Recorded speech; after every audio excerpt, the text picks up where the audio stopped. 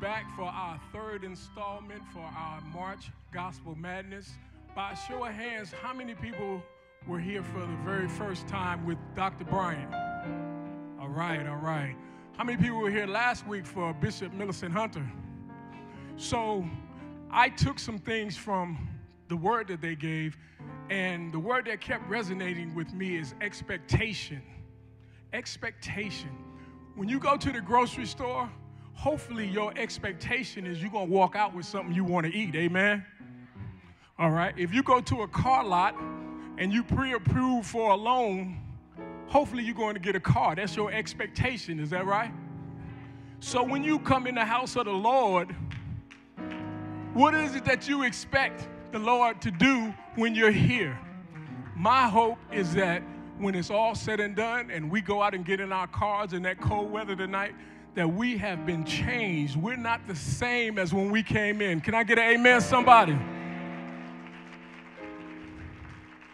So my task is to pray, and then I'm going to introduce another mighty man of God who's going to be our worship leader, and we're going to have us a good time tonight, amen? You know, it's hard to get excited about coming to church on Tuesday because you know tomorrow is Wednesday, and hump day very rarely is a lot of fun. You know, you just want to get over that hump and get to Friday if at all possible. But we're going to have a good time tonight. We're going to praise the Lord. We're going to hear a mighty, mighty word. We're going to have, at this church, we don't sing, we sang. We're going to have some good singing, and we're going to have us a good time. Amen? So would you pray with me? Heavenly Father, I honor and praise your holy name, Lord. Lord, I thank you for all that you have done in the past, what you're doing right now, and what you're going to do in the future, Lord. We come to you tonight, Lord, with a sense of expectation that you're going to do something mighty and magnificent in our lives, Lord. Lord, I ask that you bless each and every family represented here, Lord. Bless them in a mighty way. Open up the windows of heaven and pour them out a blessing that they won't have room to receive, Lord. And when we depart from this place tonight, I ask that you cover us as we go on to our next destination. And in all these things, we'll be careful to give your name the honor, the praise, and the glory. For it's in your precious Son, Jesus' name, we pray. Everybody say amen. All right. Wait a minute.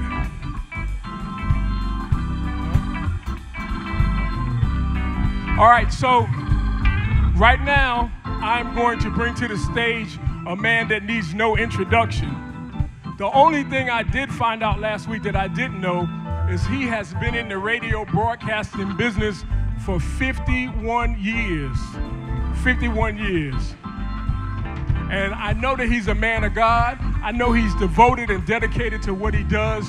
And he's going to come and lead us through worship tonight. Amen? How about one last hand clap for the Lord? Amen. Here's Mr. Doc Christian. All right, all right. Thank you. All right, God bless you tonight. God bless you. God bless you. It is good to be here at New Beach Grove again tonight.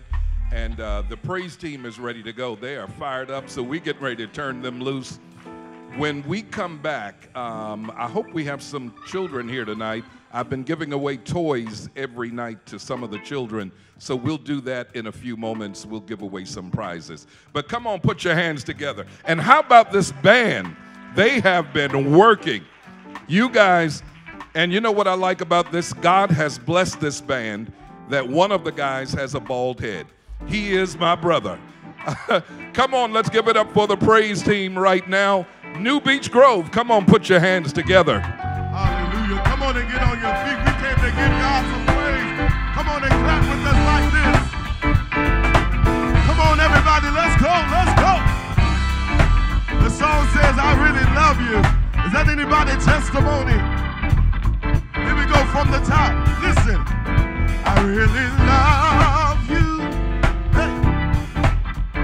I really love you, Jesus, because you first loved me. I really love you. Yes, I do. Said I really love you. Come on, it's a simple song. I really love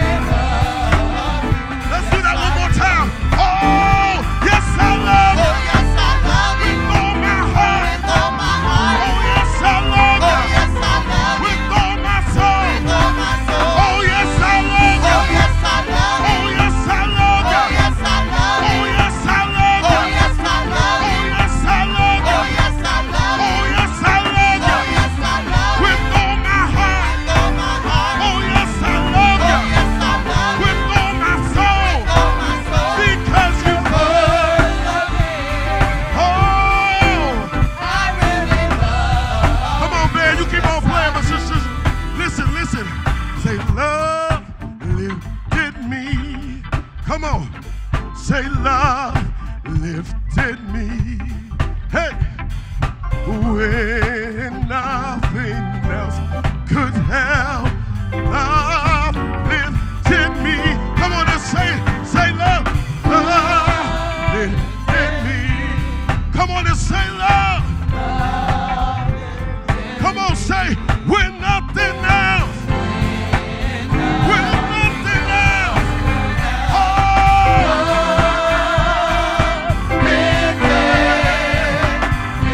Now we're going to go back to the man. Oh, oh yes, I love you. Oh yes, I love you. With all my heart. With all my heart. Oh yes, I love you. Oh yes, I love you. With all my soul. With all my soul. Because you first love me.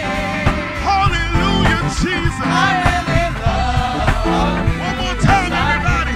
Oh, yes, I love you. Oh yes, I love you. With all my heart. With all my heart. Oh, yes, I love you. Oh yes, I love you. With all my soul. With all my soul. Because you first love me.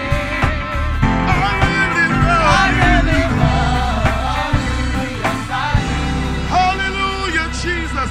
Come on, if you really love him, come on and praise him. If you really love him, hallelujah. Glory to God. We come to magnify him. We come to praise him because he's worthy of the praise. Hallelujah.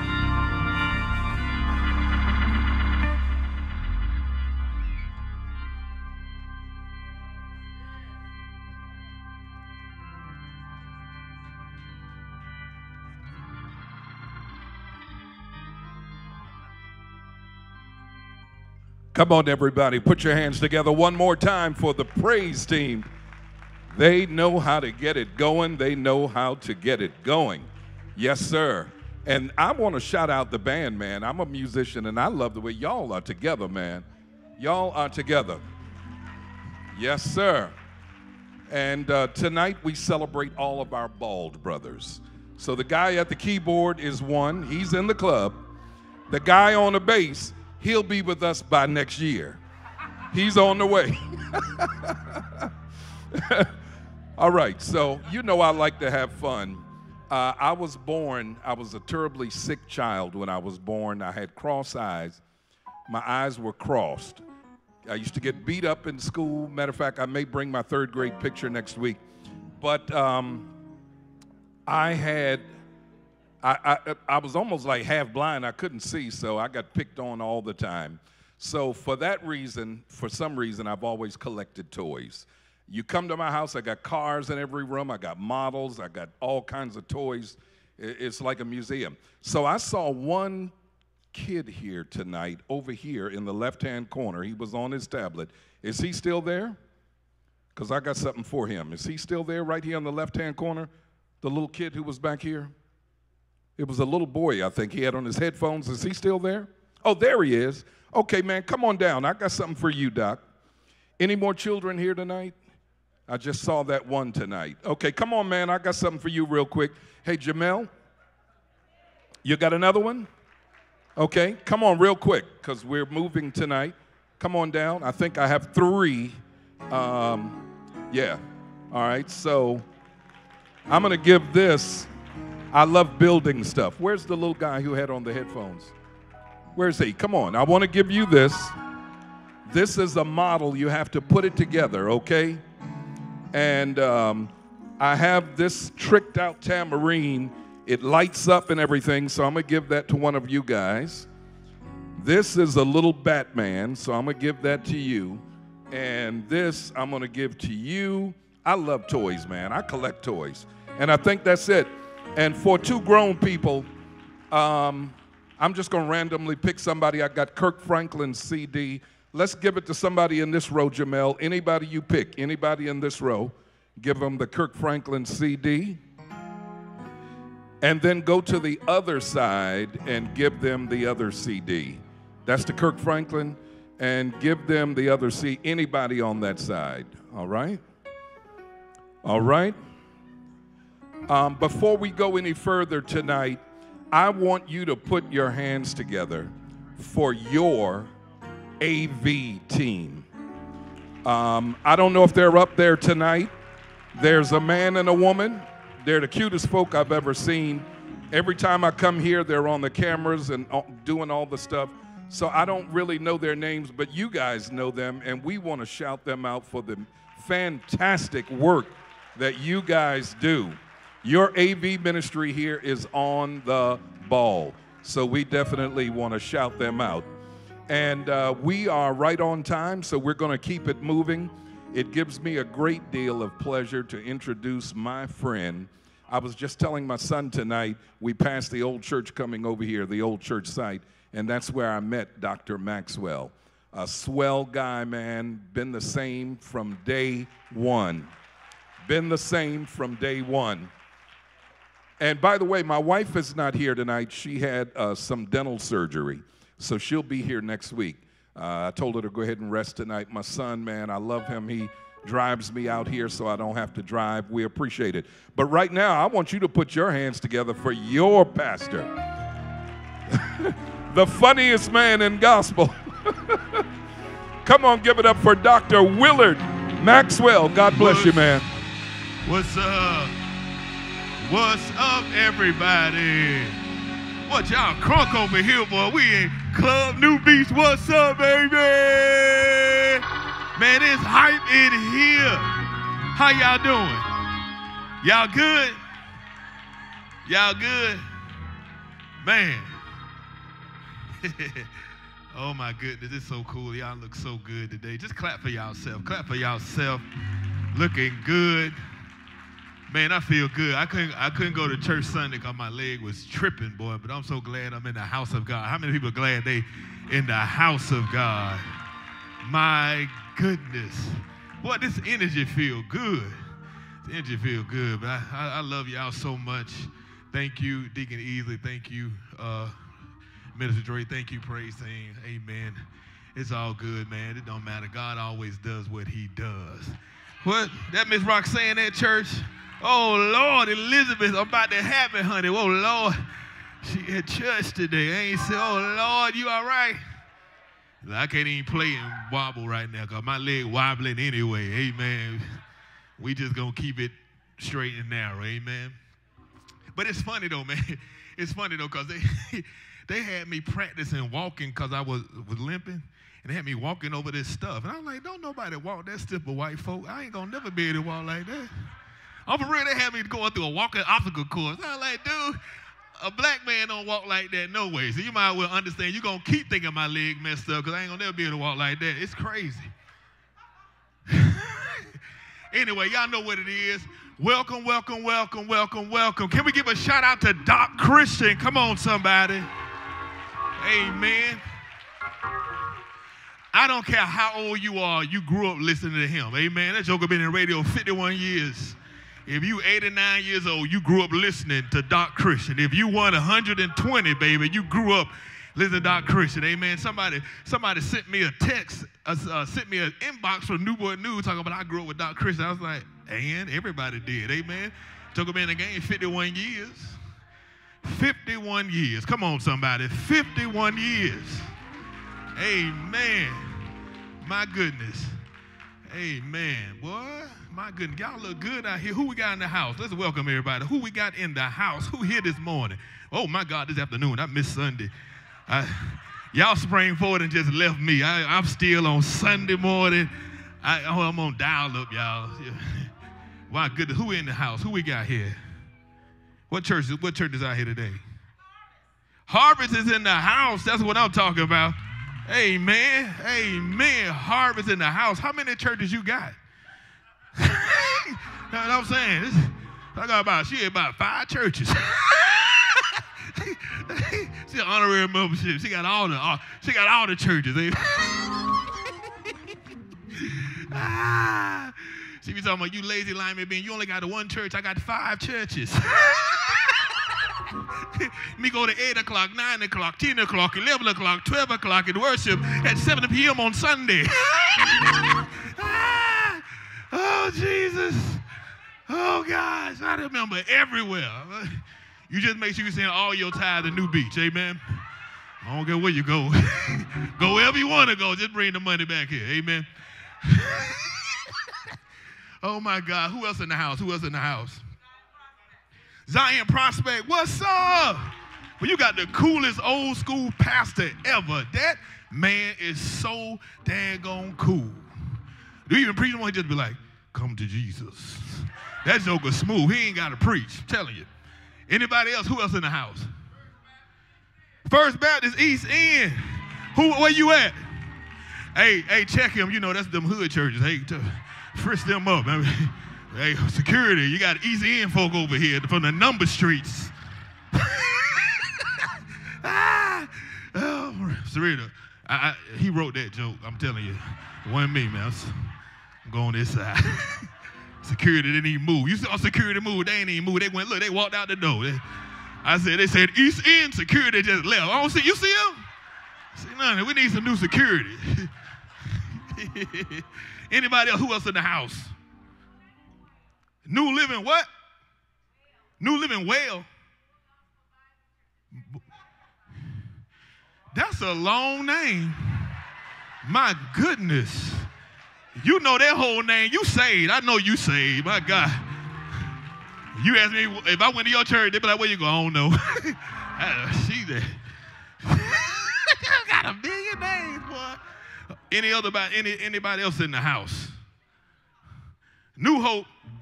Man, now don't be coming up here singing He Going Up Yonder. You know your pastor want to bury everybody. Amen. We started letting him come. He kept coming sing a funeral song, killing all my members, man. Yeah, he's like, he come up here. I'm going up yonder. Negro, this ain't no funeral. Jesus. I was like, this joker just happy somebody died. He preaching, he's trying to see who's going to die next week. Hold on. Start calling that joker the Undertaker. That's where you go. You go to Undertaker Baptist Church. That's where you go at. Who else in the house? Who?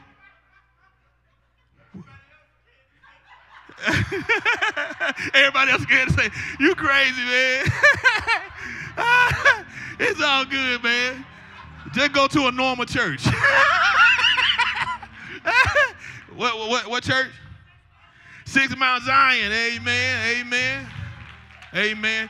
So look, you're going to have to start paying for your seat at 8 o'clock because you always here at 8 in the morning. So we, ushers, see her right there, 8 o'clock, she got to charge her for her seat. She go to somebody else's church. We don't get no free seats out, amen. I'm just messing with you. She does so much work with us. We thank God for her, amen. For real though, amen. We do so much work, partner with her church and other people, amen. Who else in the house? Oh, we got pastors over here. Pastors. Amen. All the pastors stand for me. All the pastors. Amen. I ain't going to say nothing about Pastor Jesse James. You know he'll kill you anyway. Amen. That joker got a name. He will cut you. He will kill you. You know what, pastors? I ain't going to mess with y'all. I'm going on this side. They got Pastor Jesse James. Joker shoot everybody. Boy, come to Jesus. You don't want to come to Jesus, pal. I'm telling you. Hey, New Hope, that's your pastor's favorite pastor because he killed everybody. You know what I'm saying? He sounded like that dude, what was that not American Gangster, anyway, Bumpy Johnson movie, when the dude said, he done brought so much prosperity to the city. Amen. Are you killing? Yeah, Marshall, huh? Harlem, yeah, man. He said, he done brought so much prosperity to the city. Amen. Amen. So if you go in and don't come out, I know where you at. Amen. Brought to you by Don'tHateThePreacher.com.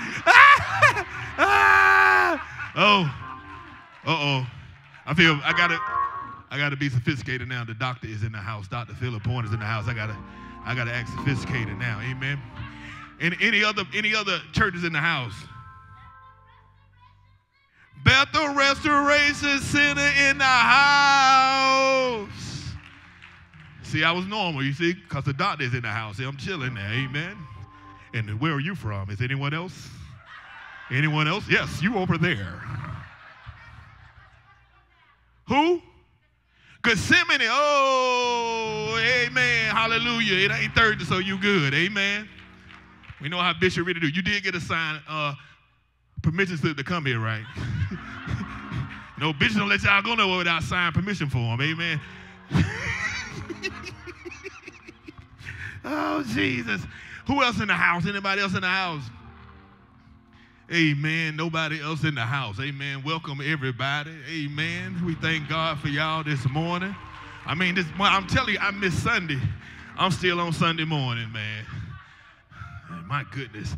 Well, anyway, welcome, welcome, welcome. We thank you for being here on today. Come on, somebody. We love y'all. We thank y'all. Amen. Hold on one second, time out, because I know we did an audible this earlier. Let's see. All right, cool. Look here. We got today, we going to call it an audible. Amen. They already snitched on the deacon. They said the deacon messed the program up. That's what he said. They met me at the door. Deacon didn't do what you said. Straight snitches. If you want, police, if you want to teach people how to tell y'all what's going on, come to New Beach Grove, because we got a whole bunch of snitches in the house. We can do a great workshop. I ain't even get it no good. Deacon didn't go by the program. He messed it up. Who? Deacon Easley. Oh, my. Straight snitching, boy. Straight snitching. But anyway, man, my dude is in the house. My goodness. My dude, the Prince of Praise. Come on, somebody. The Prince of Praise. My goodness, he has been doing this so long. Come on, somebody. He done dropped 20-something plus albums. He let you know that he ushers in the spirit. If you have this man of God, time out. I'm going to tell you how gangster he is. I got to tell them this story. And who was that called you? Nephew Tommy. Ooh, Jesus. Y'all ever heard? Google this. If y'all ain't heard when Nephew Tommy tried to punk Byron Cage early in the morning, talking about he was going to take your Dove Award. Was it a Dove? Your Stella. He turned to act like the stuff was messed up. He was calling. And so, you know, Byron, you know, he a holy person, but he like Jesse James. He killed folk. See, I ain't really understand the scripture when God told Hezekiah, he told Hezekiah to put the psalmist in the front. I was like, God, that didn't make no sense. Then I met Byron Cage. I was like, this joker crazy. I see why. They say send the psalmist out there. Boy, if you got a real psalmist like him, he'll choke the devil for you. You ain't got to worry about it. Anyway, Nephew Tommy called him early in the morning talking about he got to get the Stella Award. He got to come back and get it. He said, well, you ain't coming back and get this. And then he kept talking, and then he kept throwing scripture at him. And then he said, well, I'm going to come to your house and get it. He said, well, come and you will catch the holy hands of the Lord. I swear, you got to Google it. It ain't no lie. You can't make this up, dude. He called this joker like 7 in the morning. If you know B ain't waking up at 7 in the morning unless he got to catch a plane. So first of all, he mad because he calling this early. But when I tell you, though, the righteous indignation to be angry and sin not was definitely in this man of God. I don't know why I'm using that to introduce him, but that junk was crazy. When I tell you, I bet you they'll never call him for a joke again. Man, I'm like, I don't know who got punked, but it wasn't him. Amen. The Prince of Boxing, Byron Cage. He was about to put them jokers out of business. But anyway, multiple Dove winner, multiple Stella Award winner. This man of God really has won more awards than you think because he writes so many people's songs in the background. And he doesn't even care about the credit or the glory. Such a humble man of God. I met him back when I was in the ATL. When I first got here, the reason why I met Doc Christian because of him. And so Byron was coming in, and Brother Doc said, how in the world you get Byron here? And I don't know. You know, Doc Christian a G2. I was like, what? Doc called me. I felt like, oh, man, like I ain't supposed to bring no psalmist. He's like, hold on, dude, you ain't come kiss the ring. You can't bring this joker in here. Doc said, how you get him in here? I ain't know who he was. But Doc gave me my first comedy show here. He had me doing it for the male people. And that was dangerous. That was like Jesse James people. That when the male and people were shooting everybody. But anyway, I was able to meet a lot of people because when I first got down here, when we was in the little church, nothing wrong with it. We was in a little church. Byron Cage coming. And then nobody believed he was coming for real. And then when he came, we had to stall so long so people could come. They were like, you there, man, hold on. So the choir had to sing about 10 songs so y'all Negroes could get dressed, put y'all clothes on, snap the right wig on, tighten the lace front, trim it up, you know what I'm saying, the lace front and all that stuff. put your half wig on and all that. They had to get all that together, then they came. This man of God came, and he took care of me my first year at New Beach Grove to give me, come on somebody, to lend me some juice. Come on somebody. I don't know if you ever pastored before, but you need a whole bunch of juice when you first come into the deacon board. Come on somebody. When you first have a church meeting, you got to have some juice. And Brother Byron Cage, the Prince of Praise, came here because he was my brother. Came here, and I ain't going to tell you what we gave him because he ain't going to do that price for you. He came here with a full band, a whole busload of singers, and that man of God tore the house down. He tilled the ground. Come on, somebody. How many people know, can the preacher say amen? How many people know until the ground is tilled, you can't plant no grass? Until the ground is tilled, you can't plant no fruit. This man of God came in New Beach Grove and tilled the ground to make sure that glory would fall in the house, and that way he will make preaching easy, he will make pastoring easy. Can I tell you something? Whenever you get ready to preach, if you come up behind this man of God, you sure enough gonna show up and show out, because he gonna clear the demons out the house. He gonna move the Jezebels and the Absalom spirits. He's gonna crush down the spirits of all types of debauchery, because this man of God walks in the anointing. The next voice you're about to hear after I sit my talking self down is none other than the Prince of Praise, Byron Cage.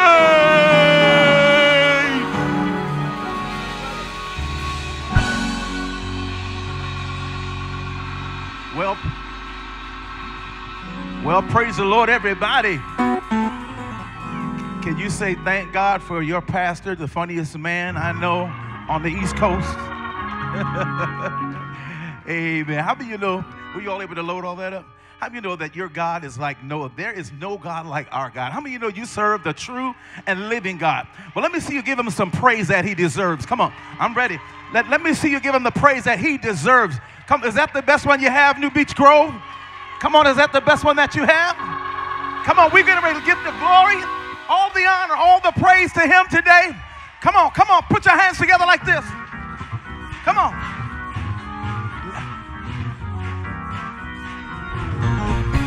Listen, we're not going to give up in this season, because God has promised to keep us, come on, to do great and mighty things for us. Come on, let's sing it. Y'all ready? Come on, sing it. Oh, I can't. Come on, say it, y'all. Say, I can't give in. Listen, y'all, I won't turn back. I won't turn back. I'm built to win. Come on, say it again, say, I can't. Come on, clap your hands. I can't give in. Come on, say it to them. I won't turn back. I won't turn back. I'm built to win. Come on, say it to them. Although trials often there's still a race for me to run. Come on, put your hands together. Say, I can't give up. Come on, we say that. I can't. Come on, clap your hands, somebody. I'm gonna stick his head. I'm not gonna give up. I can't give in. Come on, say it to him. Say, I won't turn back now. Come on, say it. I'm built to win. Come on, tell us that like although trials often say still there's still a race for me to. Come on, clap your hands. Somebody say, I can't give up. Hallelujah. Come on, say it. Oh. Come on, say never, y'all. Never am I gonna worry or complain, y'all. I know I'm not gonna lose, but I'm gonna gain. Yes, I will. Never gonna give in, no. Come on, cause your provision will cause me to win. Say never. Never will I throw in the towel, Lord. You promised to make a way for me somehow, Lord. Never. I've come too far now to quit, y'all. Never. Come on, say the same. Say he's keeping me.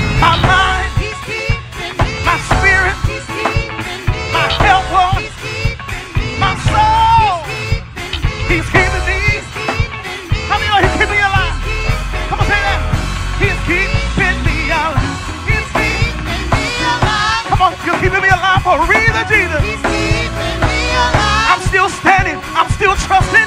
He's keeping me alive. Because of what you promised me, Jesus, you keep.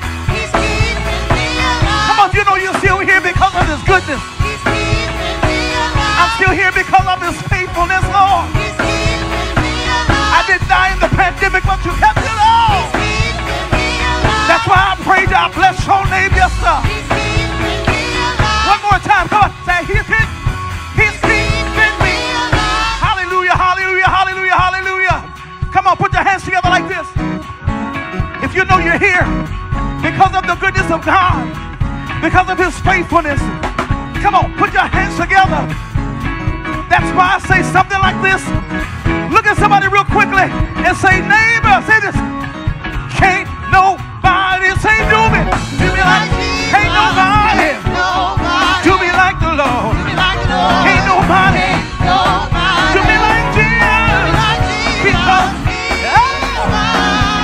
come on, say, he picked me up, he picked me up, and he turned, picked me up, and turned me, picked me up, and he turned me, because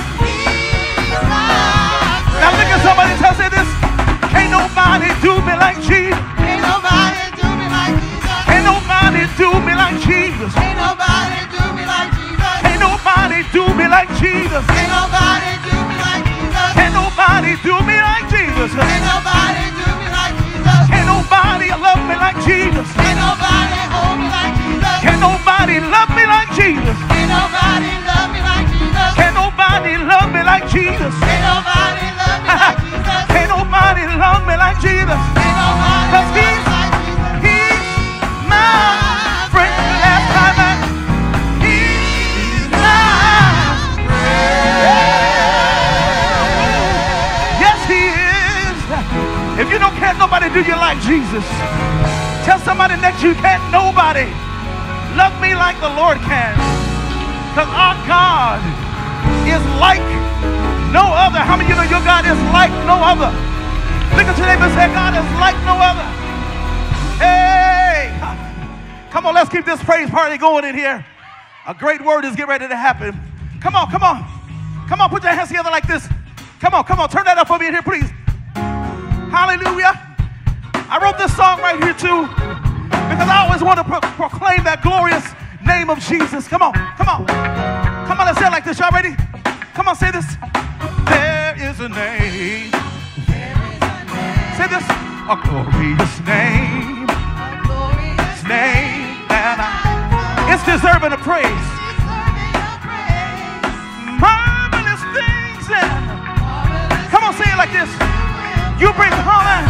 It brings calm to and it helps me to weather every storm. You give the strength that I need.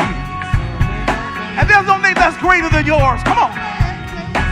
Come on, say it. Whoa. Something happened. Come on, sing it. What's his name? Every knee will bow, every tongue proclaim. You have all power at your head. Oh, yeah. Say that name.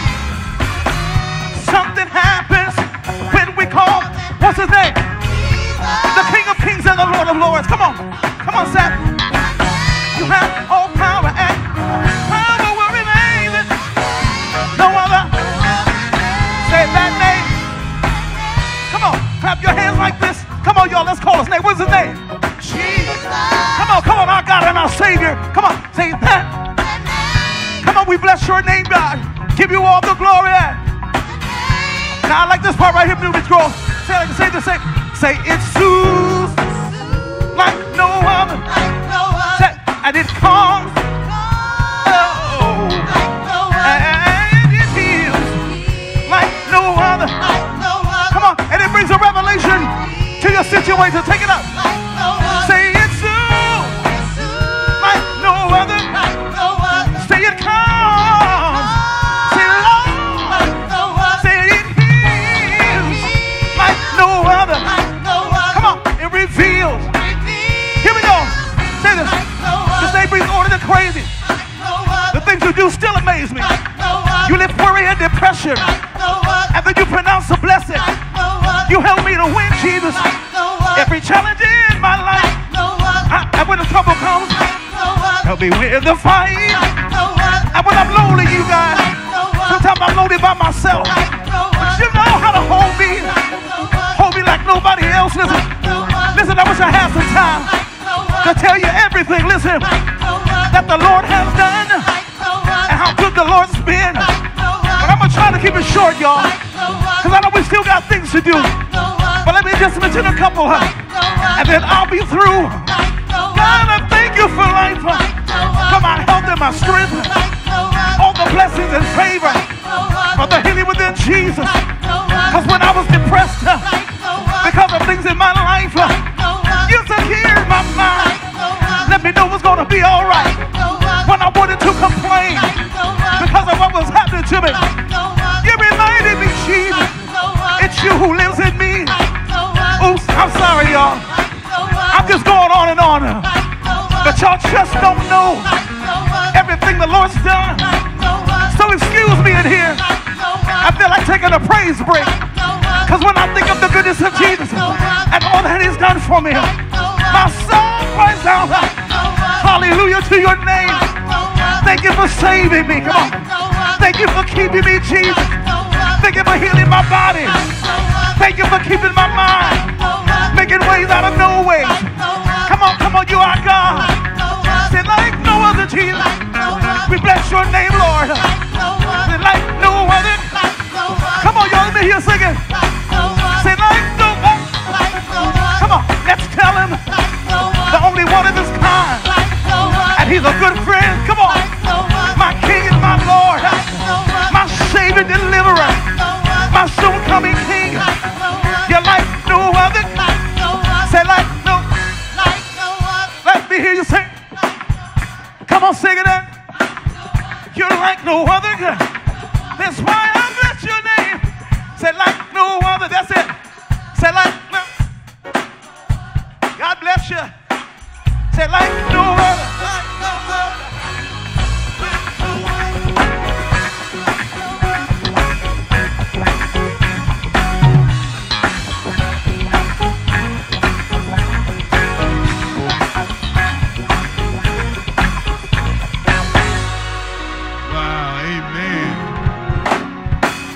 We are in worship. My goodness, we are in worship. My goodness, the Prince of Praise, he'll be back. He will be back. We just thank God for your spirit in here. Brother Christian, I know you gave away some toys, but the other week, how much money you gave people? $100. How many times you do that? Just once. My goodness, we got to make sure we give them $100. Give me $100 back. Amen. In fact, give him $200 back. Amen. We just thank God for him. Amen. Thank God for his generosity. Come on, somebody. He giving y'all toys. You the new Uncle Charlie. You Uncle Doc. Amen.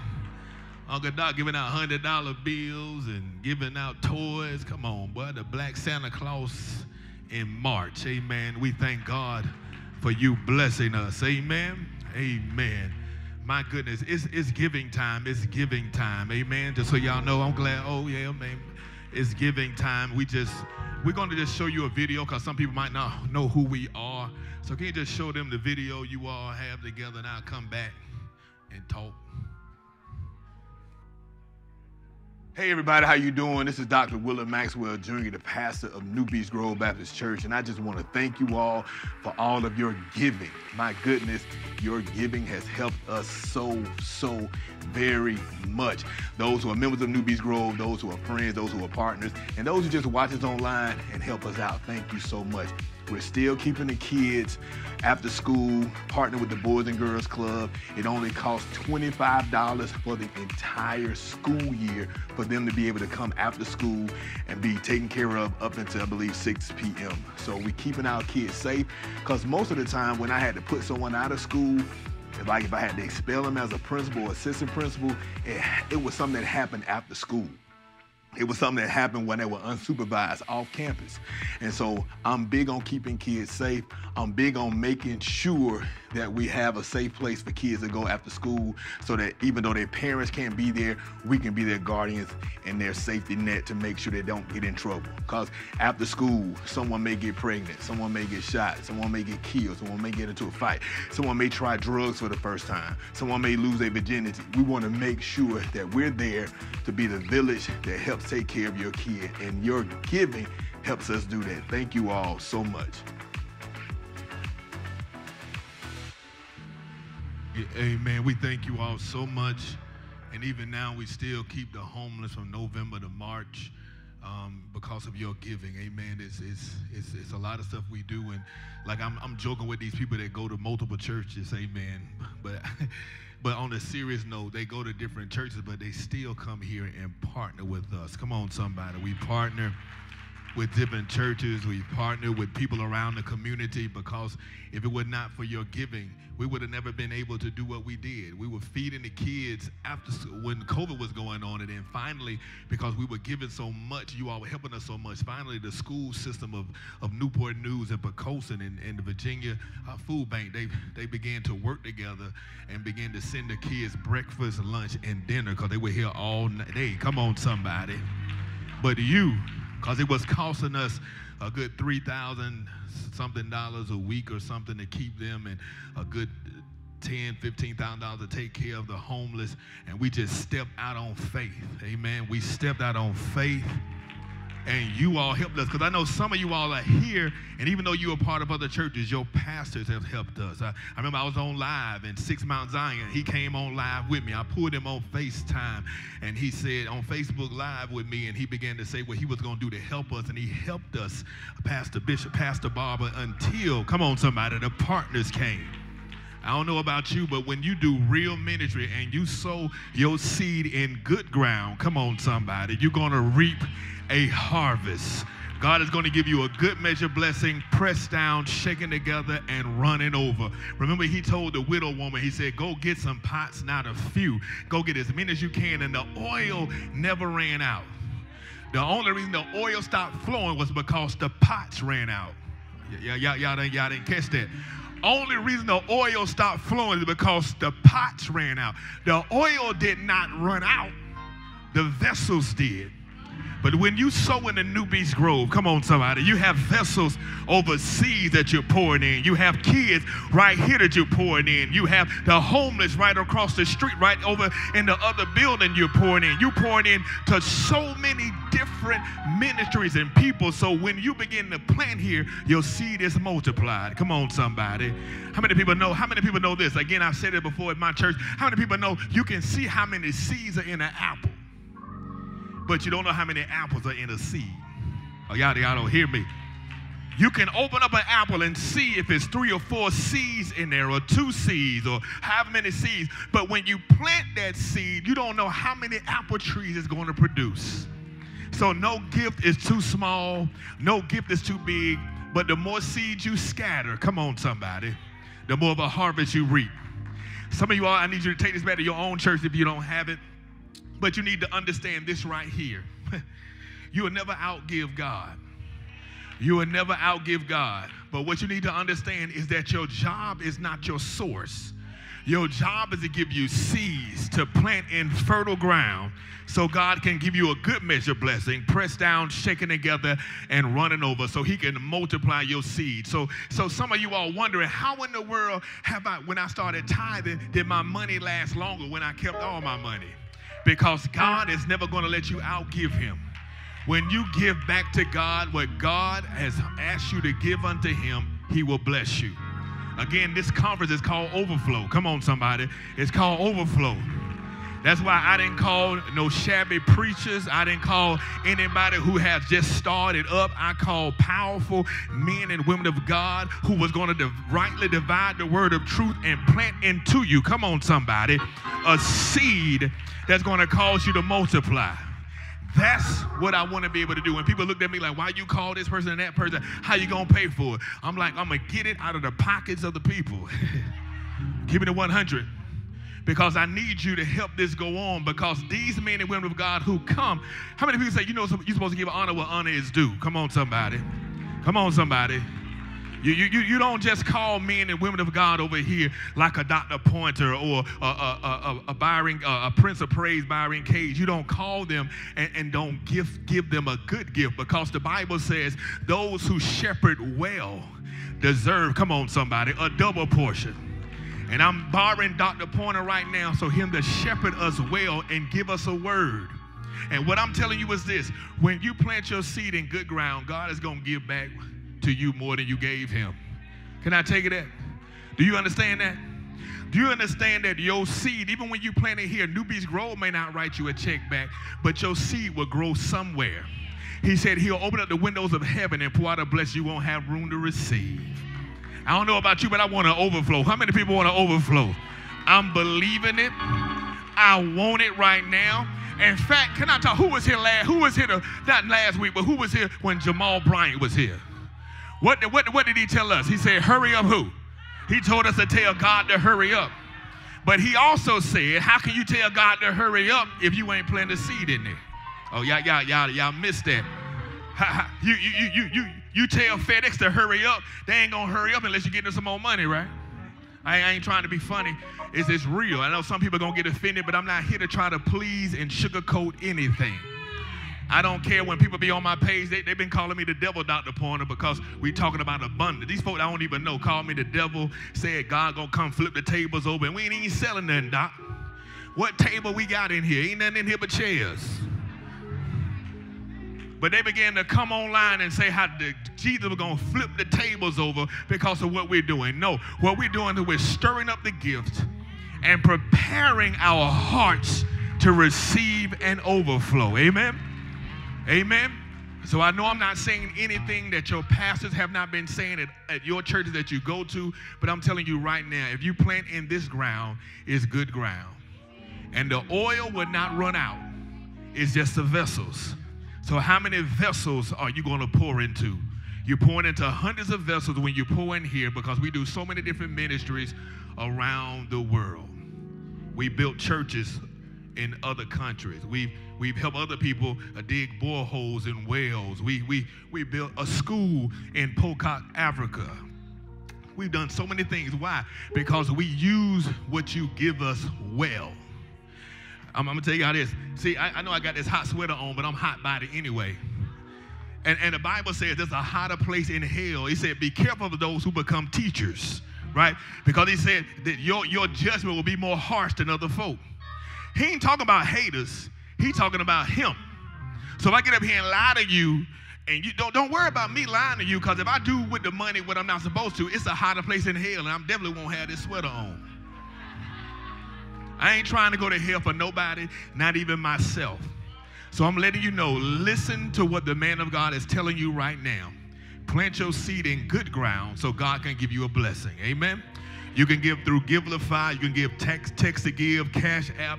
You can walk down and give when the ushers come and bring the baskets. It's also a way to give by credit card as well outside in the lobby area. If you don't want to go to the machine, we have trustees that have a machine back there that can hand it to you. We're going to save your seat. Amen. So don't worry about when you get up. We're going to save your seat. Amen. Amen. Now, if you don't get nothing, we're going to take it. No, it's playing. No, seriously though, you can give through those different ways. Of course, you can give by cash. Those online, you can go to newbeachgrove.org/give, and all the different giving platforms are right there. If you go to Givelify right now on your phones, if you're in the house, New Beach Grove will come up. Amen. If you're at home, you will see the New Beach Grove logo. Amen. Lord, I thank you so much for all these givers. Whatever seed they have, multiply it, Lord. Give them a good measure blessing, pressed down, shaken together, and running over. Why? Because you said, if we give unto you, you give it back to us. Lord, right now, when they give this gift, I want them to give, and you make them have a spirit of Jacob that say they won't let you go until you bless them. Lord, I believe that when they plant in this ground in this overflow conference, you shall honor them. You shall honor what they give. Show them right now, suddenly, a blessing once they bring it to the altar. In the name of Jesus, we do pray. Amen. Amen. All those who are able, if you would please stand, all who are able. And amen. We're going to, They'll tell y'all where to go.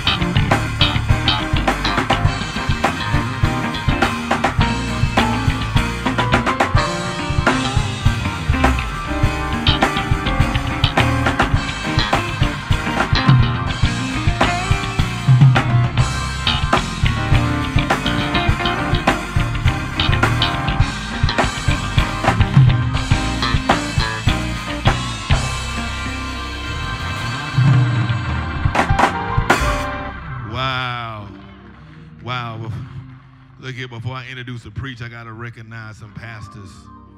First of all, security, y'all ain't doing no good job. Now, I told y'all, First Baptist East End, I was already messing with them. Now, they pastor then came in here, you know what I'm saying?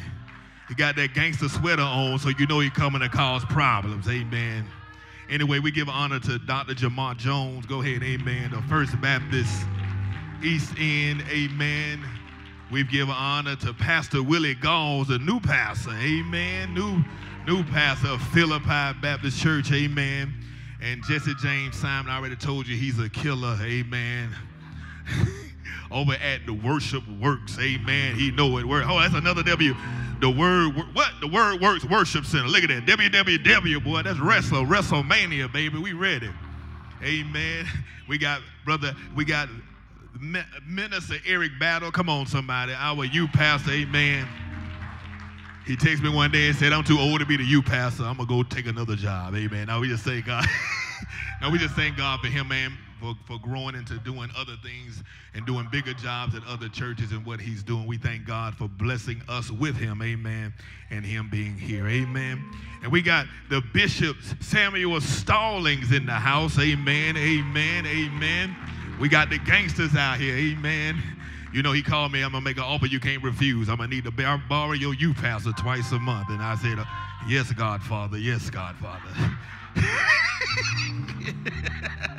But we thank God for him. And I just think a man of God that be having it in order. Come on, somebody. Because so many people are trying to take your people behind the scenes, amen, instead of coming to you and honoring you and saying, hey, we want to do this, we want to do that. So I can't help but respect you, man of God. Thank you so much for taking care of Reverend Walden and growing him up as well over there in the D.C. area and giving him exposure. We thank God for the partnership we have. How many people know churches need to learn how to work together? Huh? Huh? Church need to learn how to work together. Can I tell you who work together better than anybody? Demons. Demons work together well.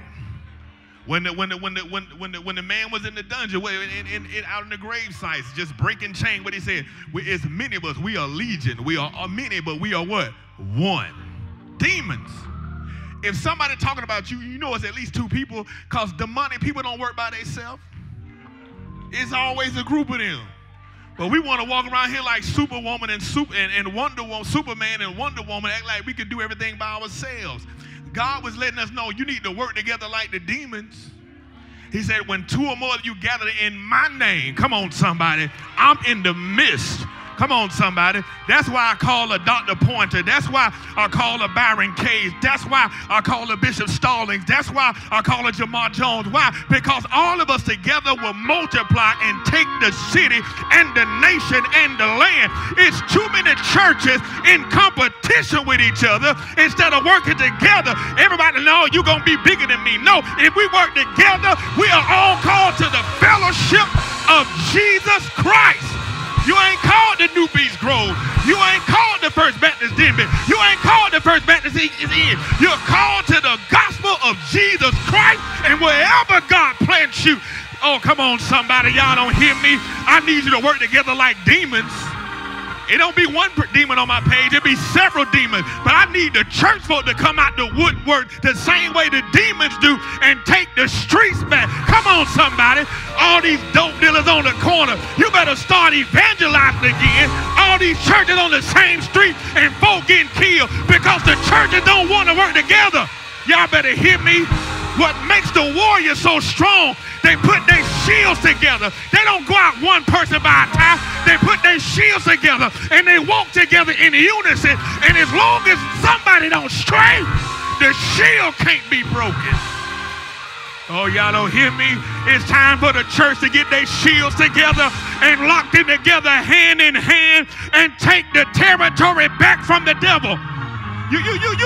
You know what's really wrong with the church?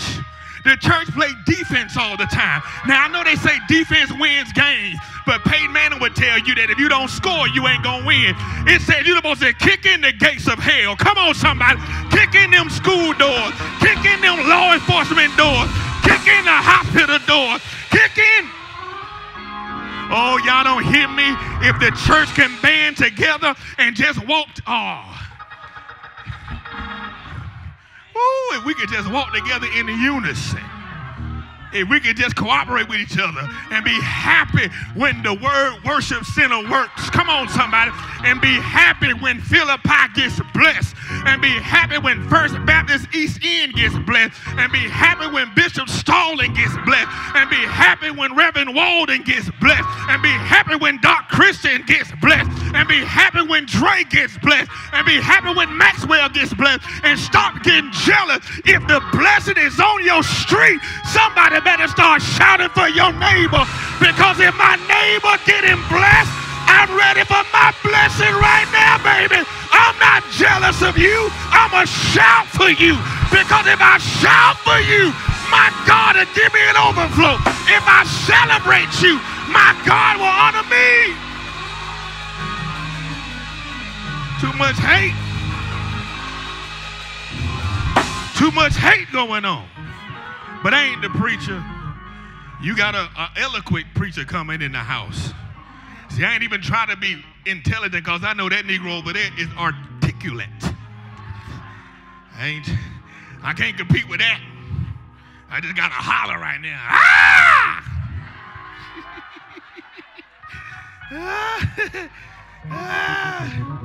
You know what I'm saying? This joker here poised.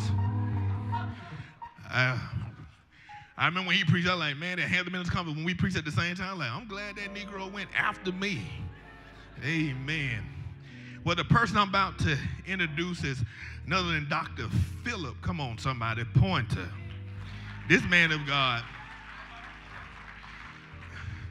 Now, this joker must have been pastor since he was about 2 years old. He been pastor for 20 years, y'all. Come on, somebody. But you know how they say, I ain't trying to offend nobody, but they say black don't crack. Come on, somebody. Y'all see 51 years over there. Come on, somebody. You got 20 years over here, and they still look like they don't need no cane. Come on, somebody. For y'all dope addicts, I'm talking about a cane to walk with, not cocaine. I felt that spirit. We ain't trying to do no lines over here. Amen. Just Jesus. Let me get out of here. That spirit, woo, Jesus. We rebuke you in the name of Jesus. See, I'm halfway joking, but I'm halfway serious at the same time. Amen. Right now, we bind any spirit of addiction right now in the name of Jesus. When this man of God get up and speak, glory will come down in his house. And because the word of God is moving forward, people will be delivered. Come on, somebody. Spirits have going to be delivered today. Whatever ailment you came in here today with, you're not going to leave with it. God is ready to heal you. God is ready to deliver you. There's a new level of overflow because God can't bless you until he clean you out. God can't give you an overflow until he get the mess out of you. Tell God, deliver me right now in the name of Jesus. Oh, there's a power in this house today. There's an anointing of healing in this house today. There's an anointing of deliverance in here today in the name of Jesus.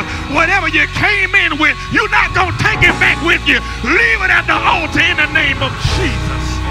Oh, I feel it. I feel it. I feel the glory of God in this house. I feel it right now. I don't know if you feel it, but I feel it in my belly right now. Somebody's about to be delivered. I'm not trying to preach, but there's a spirit of deliverance in this house. God has rebuked me when I was sitting down, and I know that when I walk in, there's a spirit of deliverance in this house. And if you came in here with an ailment, you're not going to leave with it today. You're going to be delivered today. Oh, no, we're going to say hurry up, God, but we talking about hurry up, God, deliver us, because he can't pack a blessing on top of your mess. He got to get that mess out of you. He got to get that chafe out of you. He got to press it out. The anointing does not flow and does not fall on you. Spirit of the living God, fall fresh on me. It sounds good, but it's not theologically sound. The Spirit springs up out of you like rivers of living water when you're crushed and when you're broken and when God reduces you down to your least common denominator so he can multiply you. There's the spirit of deliverance in this house. And God said, you shall not leave the same way you came. But you have to come with a spirit of expectation. I don't know what this man of God gonna preach, but the Bible said that Jesus tried to heal people and he marveled at their unbelief because they were too familiar with him. I think what God told me I can't call y'all. I get it right now. I can't call y'all because the city folk too familiar with us. And sometimes when we so nice and we so accessible, people don't understand the anointing you walk in. Oh, y'all don't hear me? And Jesus tried to heal the folk, but he marveled at unbelief. They said, hold on, ain't that Mary little boy? Ain't that Joseph little boy? Ain't that Mary's brother over there? Ain't that Josiah's little brother? Where he get this anointing from? They didn't deny the anointing was there. Where he get this from? And so God has called people from D.C. God has called people from Arkansas. God called people from Atlanta. God called people from Philly. God called people from Baltimore. He called people all around the nation to come here to give a word of impartation to you. But you have to come with expectation. Jesus could only heal a few, and he marveled at their unbelief. The problem is not going to be in the preacher. The problem is going to be on what type of ground is your heart. I need your heart to be ready to receive the man of God and walk in your overflow. Let me introduce the man of God. I've been talking too long, but for some reason I just don't care. Can I tell y'all something? I can't be nothing but me. I know somebody be like, how you joking and how you get serious. I just be me. Don't try to be nobody else. If you don't like me, this ain't the place for you. Amen. But I do know right now, whether you like me or not, get your heart ready. Because God wants to deliver you, whether you like me or not. Because it don't matter if you like me or not, God loves you. And He's come and prepare your heart with expectation. Dr. Phillip is the senior pastor of St. Mark Baptist Church, one of the largest Baptist churches in the state of Arkansas.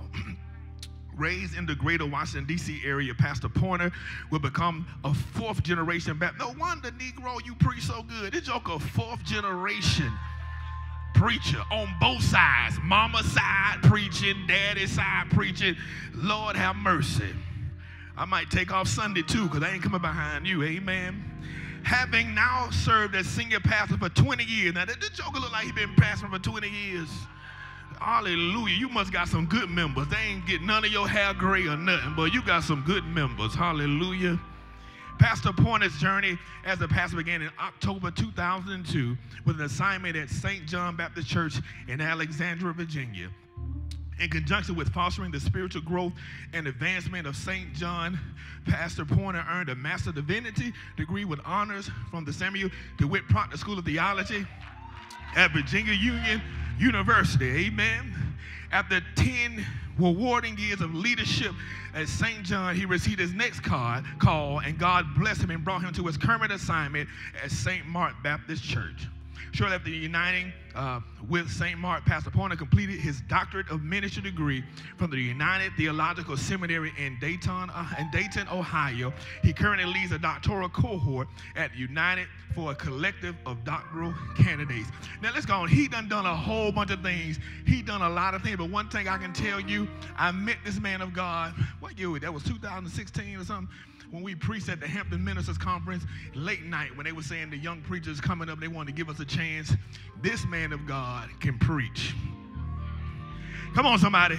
They gave him a 15-minute limit, and he preached the whole Bible in 15 minutes.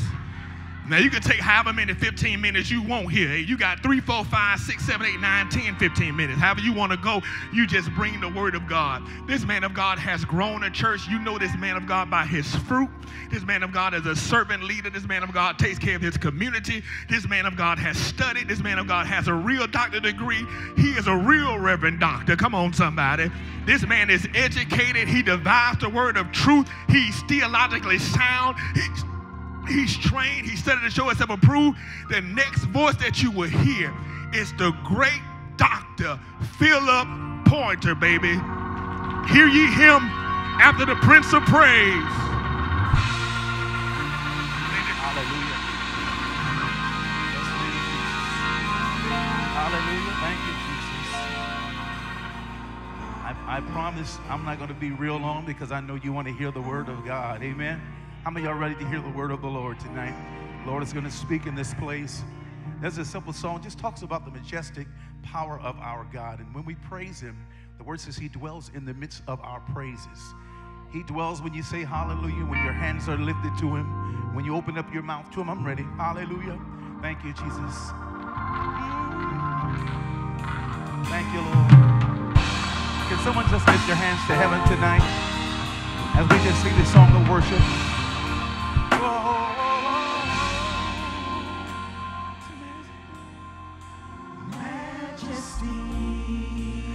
How I worship, how I worship. Come on, sing it tonight. Majesty, majesty. Come on, tell them. How I bless you, Jesus. How I bless you. Come on, tell them tonight. For you alone, Jesus. For you alone. You are worthy of my praise.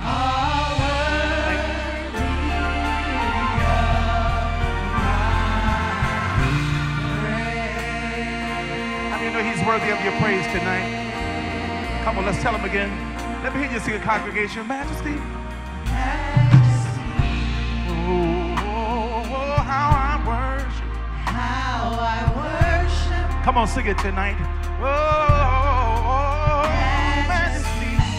Hallelujah. How I bless you, Lord. How I bless you. Come on, tell him. For you alone, for you alone. For you alone. You are worthy, Jesus. Yes, you are, God. So we're in the sanctuary, gathered in one accord, Lord. Believing you're going to speak to us tonight. Hallelujah. Come on, let's tell them tonight that God, you are worthy of all of our praise. Come on, say, whoa, you are worthy, Jesus. You are worthy of my praise. Every hallelujah, Jesus, you're worthy of the praise. You are worthy. Come on, New Beach Grove, can you sing that? Newport News, can you sing that tonight? Tell them tonight, say, Lord, you're worthy, Jesus. You're worthy of my praise. We give it to you. Come on, tell them. You are worthy of. You are worthy of my praise. Oh, come on, tell them. You are worthy, Jesus. You are worthy of my praise. Come on, sing it to them. You're worthy tonight. We bless your name. Hallelujah, Jesus. Come on, lift your voice to him tonight and sing it into the heavens. God, you are worthy, Lord. You are worthy of my praise. We give it to you now.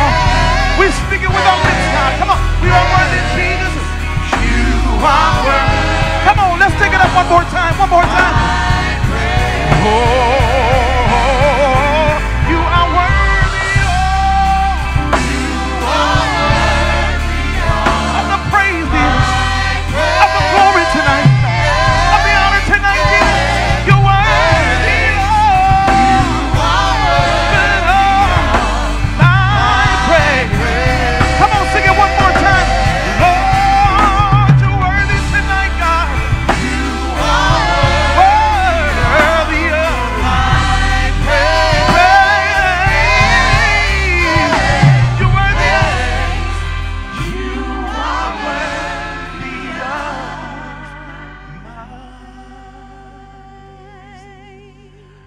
praise. The name of Jesus. Hallelujah. Praise the name of Jesus. Come on, tell us that. He's my rock. He's my fortress. He's my fortress. Come on, he's my deliverer. He's my deliverer. In him will I trust.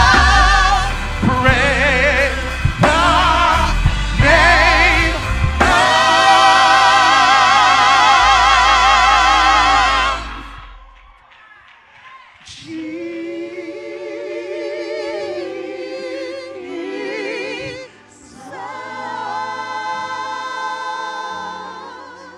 Hallelujah, hallelujah, hallelujah.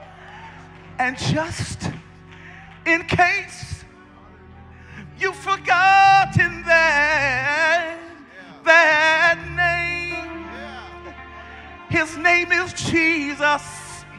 Whoa, it's Jesus. He said, my name is Jesus the Christ. 'Cause all my life you have been faithful. Hallelujah, Jesus. All my life you have been so good, Jesus. And every breath that I am made. Come on, someone sing this. Oh, I will sing of the goodness. Tell this. And your goodness is running after. It's running after me. Come on, sing that one time, y'all. Your goodness is running. Your goodness is running after me. Come on, say it again. Your goodness is running after me. It's running. Yes, Lord. It's running after me. Come on, one more time. Oh, your goodness. Your goodness is running after.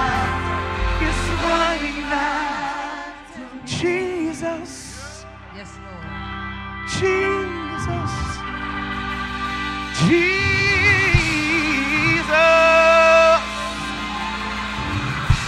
There is something about that name. Hallelujah, Jesus. Listen. Master, Savior, Jesus. You're like the fragrance after the rain. Let the worshipers in this room, as I'm getting ready to sit down, say, Jesus, Jesus, Jesus. Let all heaven and earth proclaim. What are we proclaiming? That kings and kingdoms, they shall all pass away. But there's something up. But there's something about. But there's something about that name.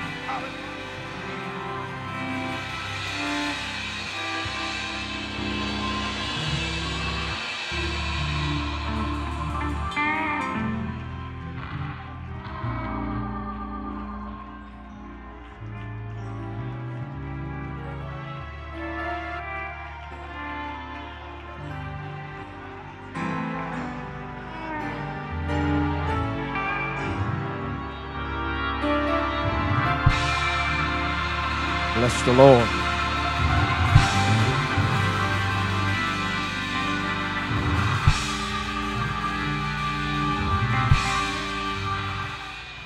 Well, help me pray about our time in the Word of God tonight, and let's ask the Lord to bless us through His truth. God, we approach you tonight calling on that name that is above every name.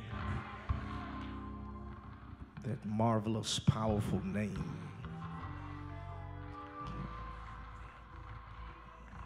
That incredible name.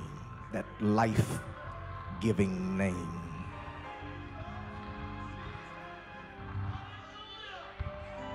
That devil-defeating name.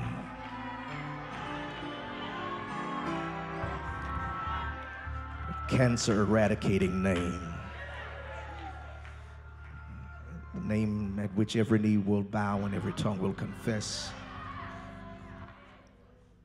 The only name given among men whereby we can be saved.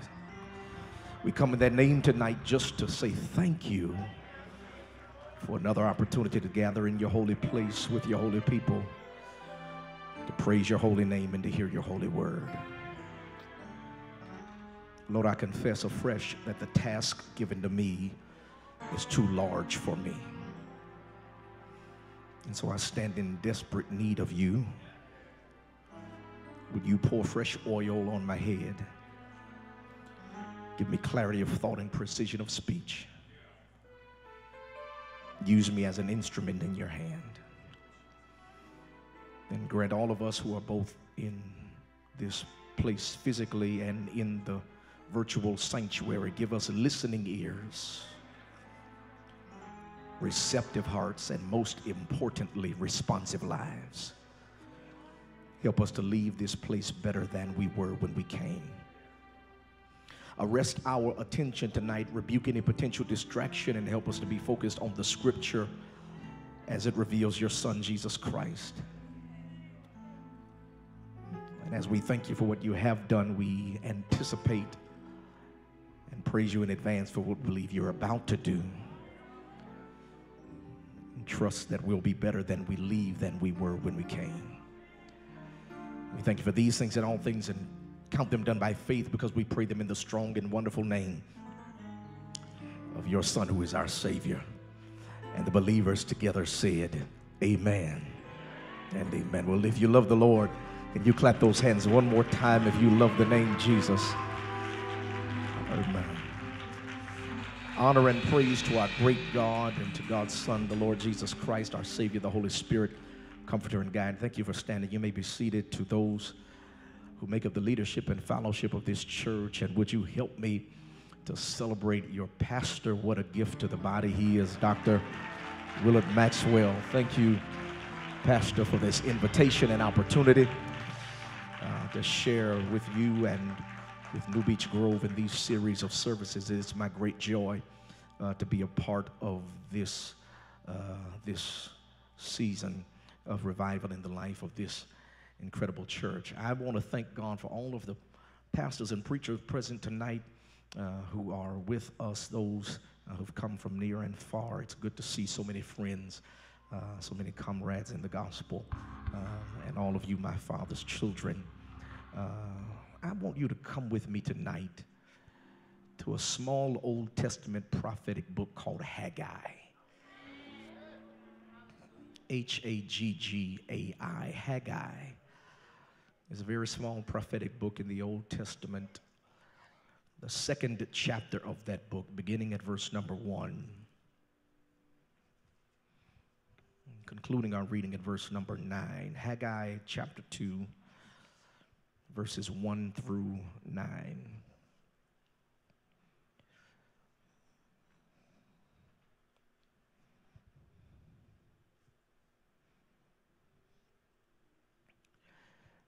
Haggai 2, 1 through 9, the CSB, the Christian Standard Bible, translates the original Hebrew this way. On the 21st day of the 7th month, the word of the Lord came through the prophet Haggai. Speak to Zerubbabel, son of Shealtiel, governor of Judah, to the high priest Joshua, the son of Jehozadak, and to the remnant of the people, who is left among you who saw this house in its former glory.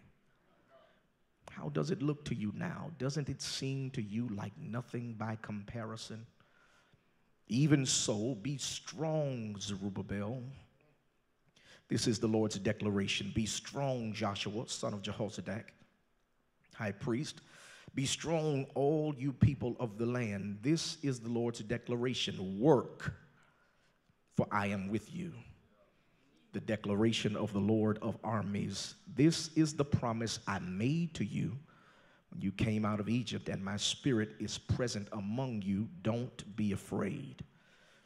For the Lord of armies says this, once more in a little while I am going to shake the heavens and the earth, the sea and the dry land. I will shake all the nations so that the treasures of all the nations will come, and I will fill this house with glory, says the Lord of armies. The silver and gold belong to me.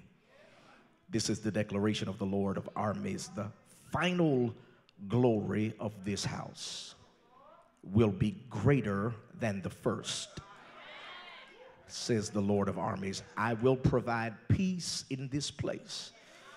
This is the declaration of the Lord of armies. Once again, the final glory of this house will be greater than the first. I want to tag our time in this text tonight, and I'm not going to hold you long. I'm almost done preaching. But I want to just simply tag it what may seem to be a trite title, but please don't judge me too harshly. Just help somebody out next to you and tell them, neighbor, the best is yet to come. You may be seated if you're standing. That's all I want to talk tonight about. The best is yet to come. It's a scholarly article written in 2016 by a cacophony of collaborators titled The Social Contingency of Momentary Subjective Well-Being. It's the title of the article. It's the social contingency of momentary subjective well-being. What is that? It's a simple study on the science of low expectations.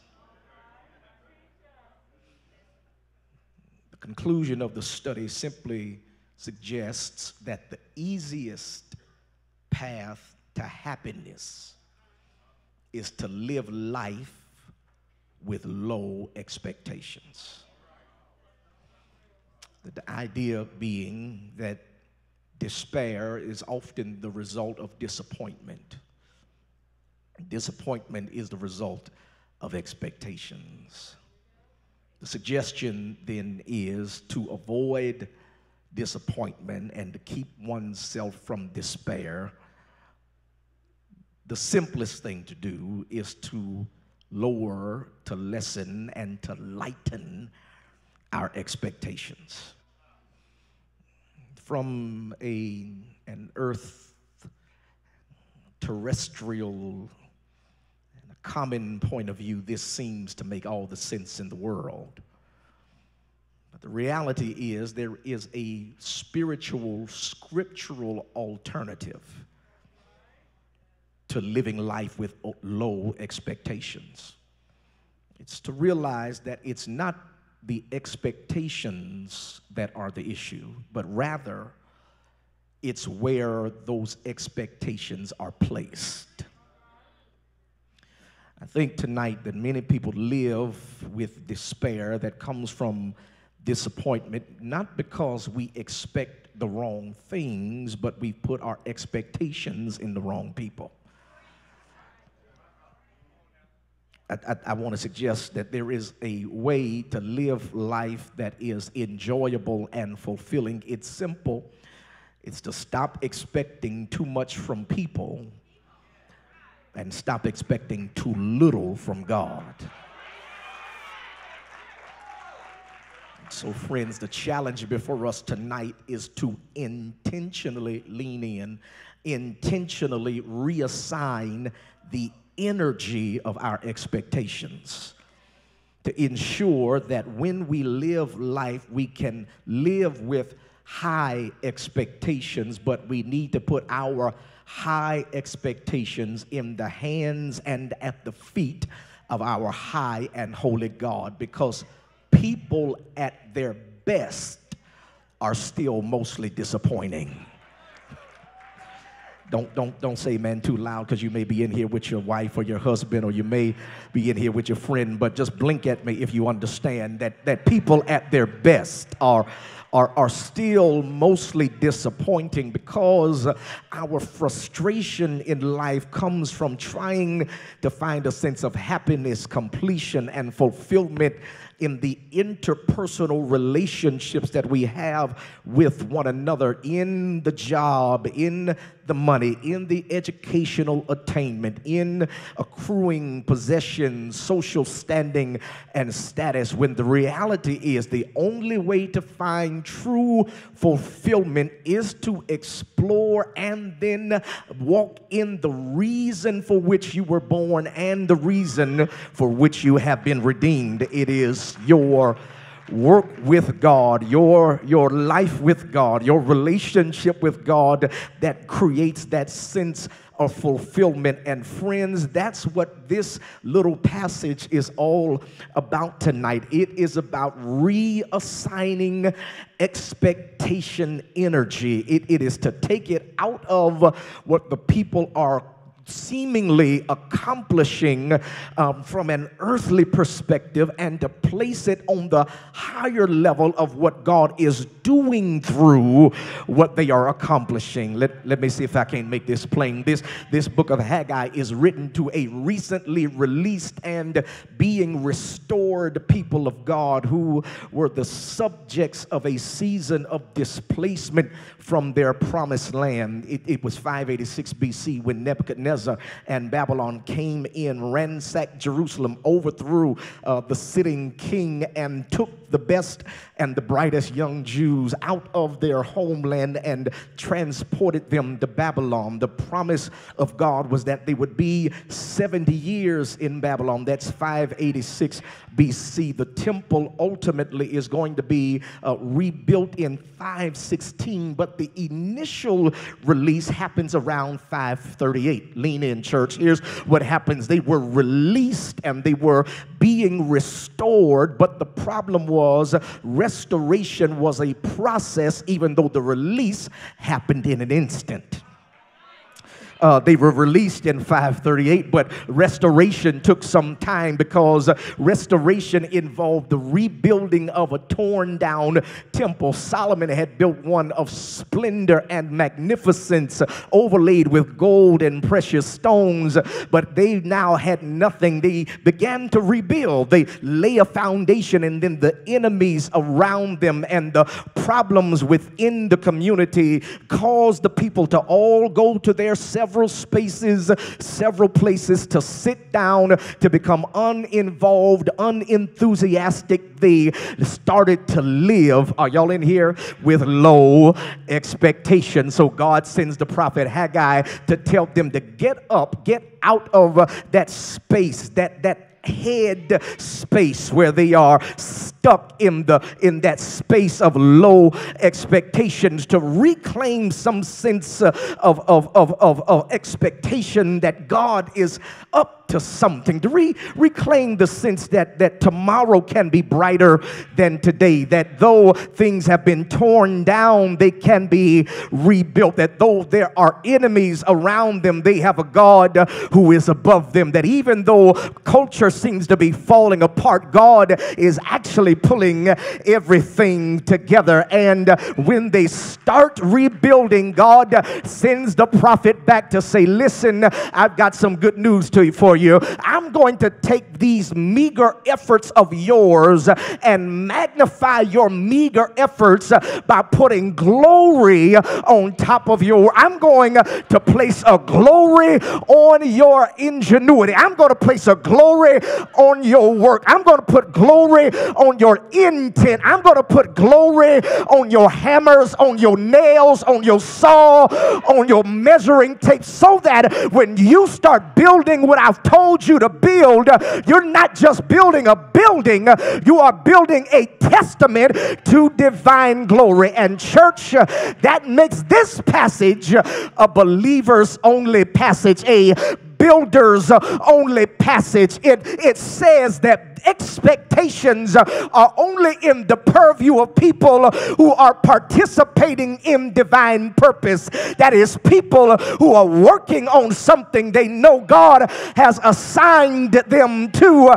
And when I'm working on what I know God has assigned me to, it may seem mundane, and it may seem common, and it may seem small, and it may seem insignificant, and it may seem unimportant, and it may seem unimpressive, but when God puts glory on the work I'm doing, we will then see God's manifested presence make a difference through the work of my hands, church.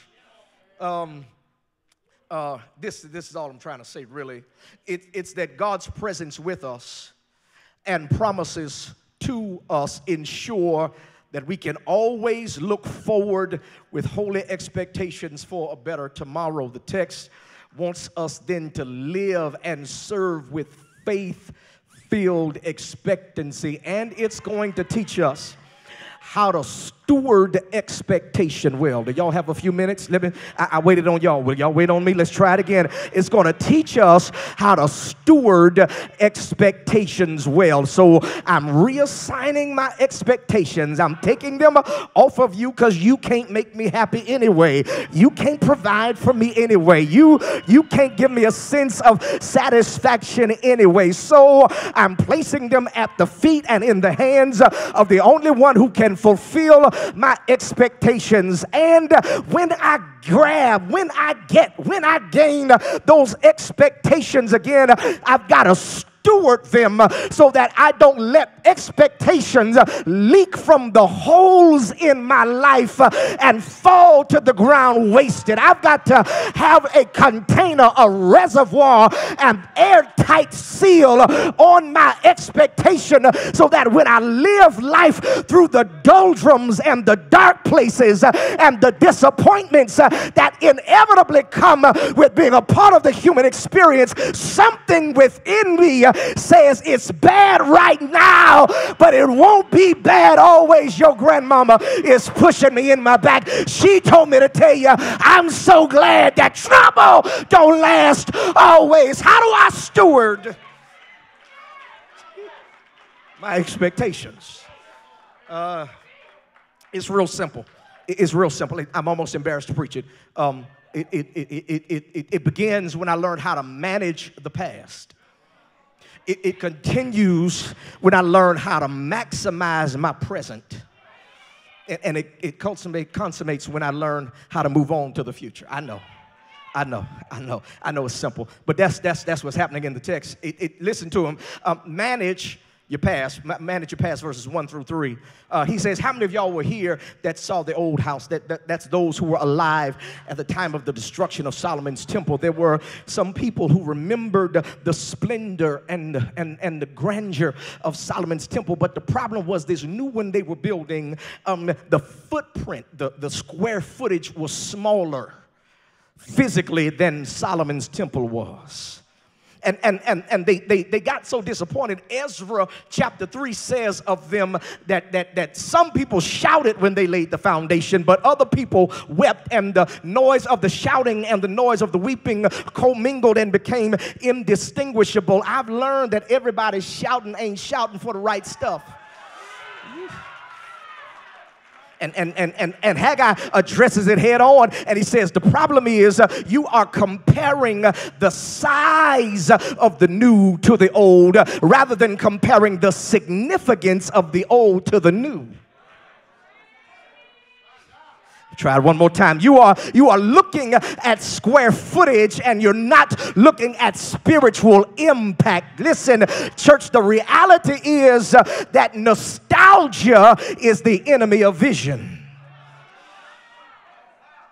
Their broken hearts, their unfulfilled dreams, their expectations and disappointments, their missed opportunities, stuff you've lost it, stuff you've wasted because of mismanagement or lack of gratitude, money, time, opportunities, and some of us are stuck on a fixed point of time, a season. We wish we could change. We wish we could change life and not waste all the money we wasted. We wish we could change the way we managed the business when we started it. We wish we could change and not date Ray Ray and Sue Bell. We wish we could change things if I had just done better in school, if I had just started trying to work out sooner, if I had just remembered what grandmama told me before it was too late. Church, the problem is there is no potential in your past. There are only lessons in your past, and God is not about to allow you to rewind time and rewrite your history, but what you can do is redeem your time. You can see your past for what it is, something that God used and superintended to bring you to this fixed point in time that you have right now. I don't know who I'm talking to, but God sent me to tell you your best days are not in your past. Your best blessings are not in your past. Your best you is not in your past. I don't have time. J-Wall, if I had time, Bishop, if I had time, I would tell you that there's a reason for the specific dating of the text, the 21st day of the 7th month. This church is the 7th day of the Feast of Pentecost for the Jews. Or Feast of Tabernacles, rather. Feast of Tabernacles for the Jews. 7th day of the Feast of Tabernacles for the Jews. The Feast of Tabernacles was a commemoration, lean in, of their journey through the wilderness when they did not have fixed houses to live in. They only had tents or tabernacles. Tabernacles are temporary places. It's a feast to commemorate how God took care of them. Watch me. They're looking back at the old temple when they should be looking back further than the temple to the tabernacles. Because before they had a temple, God was taking care of them in the tents and the tabernacles. Some of us are in love with a season in our past, rather than correctly assess our past, not based on a particular season that we enjoyed or that we miss emotionally, but to see the totality of God's hand and care and faithfulness over the course of our entire history. That is to say, God didn't start being good when you got some money. God was good when you were broke and eating pork and beans for dinner. God was good when you were eating tuna out the can with no mayonnaise. God was good when you were eating oodles and noodles in college. God was good when you were barefoot. I wish y'all would help me out in here. Lived at the end of a dirt road. God didn't start being good when you moved out to the suburbs and got a McMansion. God was good to you before you had labels and designers and luxury automobiles. God has been good all of the time. And what we are to do with our past is not to get caught in a fixed point, but to be thankful for the totality of God's care through every point of history in our lives.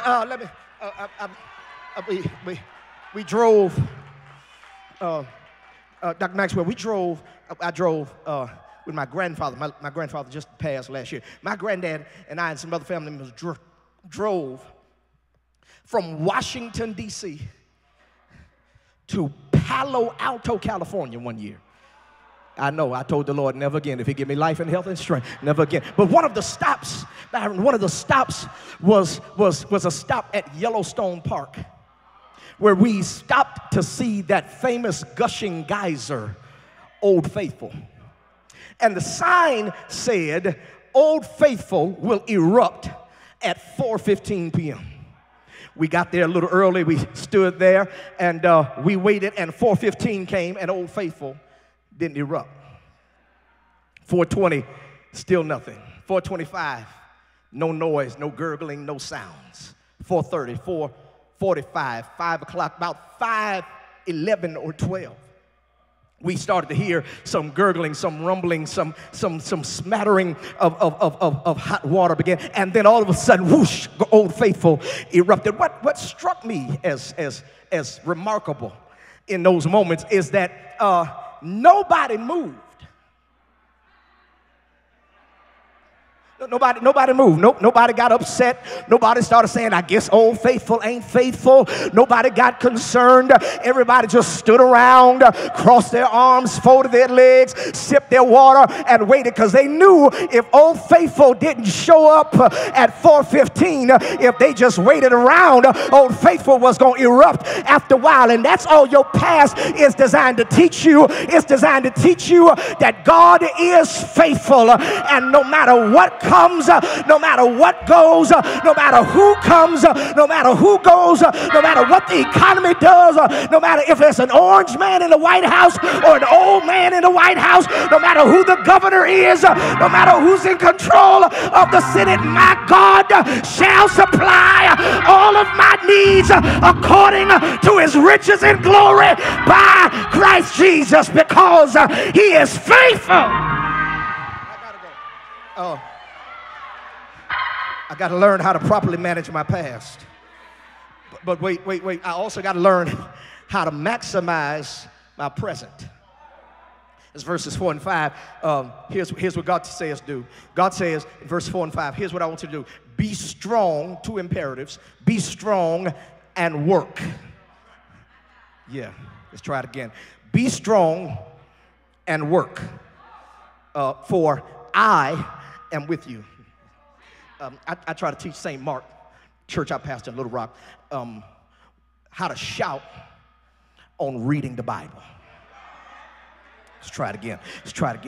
Be strong, all you people of the land. This is the Lord's declaration. Work, for I am with you. I know why you're not shouting.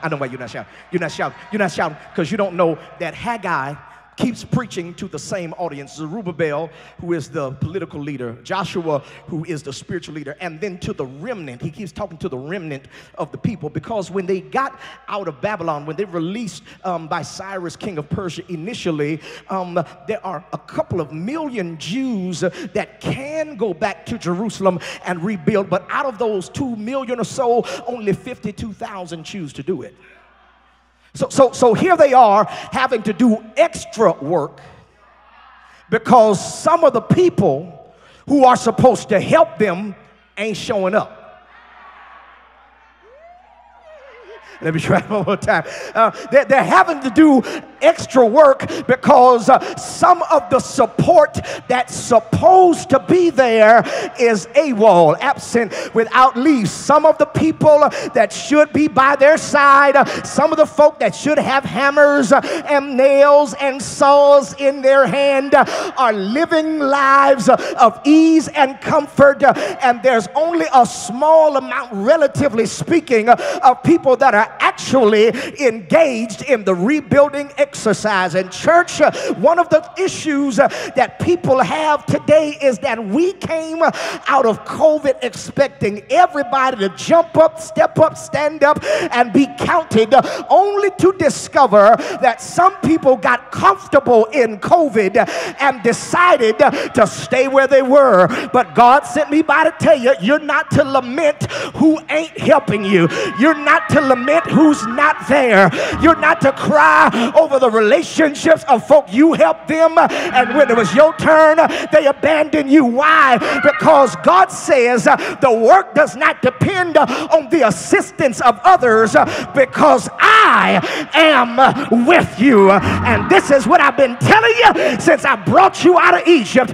All of your life is a testimony to the fact that I am with you. And I don't know who I'm talking to here, but you looking for people to co-sign for you, somebody to be a reference on your resume, somebody to open a door for you, somebody to give you a chance and an opportunity, and you saying, God, I ain't got nobody. God said, yes, you do. I am with you. I can whisper in the underwriter meeting and tell them to give it to you without a cosigner. I can kick down doors that men have closed in your face. I can do what doctors can't do and heal you miraculously. I am with you. Why do you think you ain't gone crazy yet? Why do you think you're still alive? Why do you think you still have breath in your body and strength in your limbs? You ain't cute, smart, or lucky. I am with you.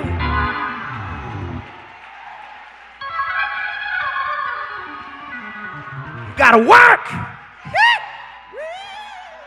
I said you got to work. There's something assigned for you to do. There is a task that you must complete. There is an anointing that must be worked out. There are people that need your help and your hand. You got to work. He says, don't think you're doing this by yourself. I'm with you. It's that father and son walking down the road, Jones, that came on a boulder in the middle of the road. They couldn't get around it. And Dad said, son, I think you can move that boulder if you use all your strength. That boy got behind that boulder. He started pushing and pressing, straining, and the boulder didn't move. It didn't even rock a little bit. He said, no, son, use all your strength. He got under it again, got lower, got a better stance, dug his feet in the ground and pushed and strained and pressed and began to sweat. His veins are bulging out of his head and his neck and his arms and his legs. Boulder didn't even move a little bit. He said, no, son, use. Oh, it's one more time. He got up under it and he strained and pressed and tried, and tears began to fall down his face. And he said, Dad, I can't move it. He said, no, son, I told you to use all your strength. He said, Dad, I am using all my strength. He said, no, son, you're not using all your strength because you haven't asked me to help you yet. Some of y'all trying to raise children by yourself. You're trying to make life work by yourself. You ain't got nobody to call on, nobody to email, nobody to text, nobody following on social media. I'll come to tell you, you got somebody you can call on. What? A friend we have in Jesus. All our sins and griefs to bear. What? A privilege to carry everything to God in prayer. Oh, what peace we often forfeit. Oh, what needless pains we bear. All because we don't carry. I gotta go now. Manage your past. Maximize your present. I'm through. Move on to your future. Ready? Ready? Here's what happened. Here's what happened. God said, rebuild the temple. They started rebuilding. They sat down for 14 years. God sends Haggai, say, hey, I said rebuild the temple. They start rebuilding, but the problem is the assignment on them requires resources from them that they don't have. They don't have all the money or materials to finish the project. So God says, hey, here's what I want you to grab. The silver is mine. And the gold is mine. And I'm going to shake the heavens and the earth and the sea so that the treasures of all nations, some translations say the desire of all nations, and some people try to spiritualize this text and make it a soteriological or eschatological promise about the first coming of the Lord Jesus Christ or the second coming of the Lord Jesus Christ. But this text is about getting the money you need.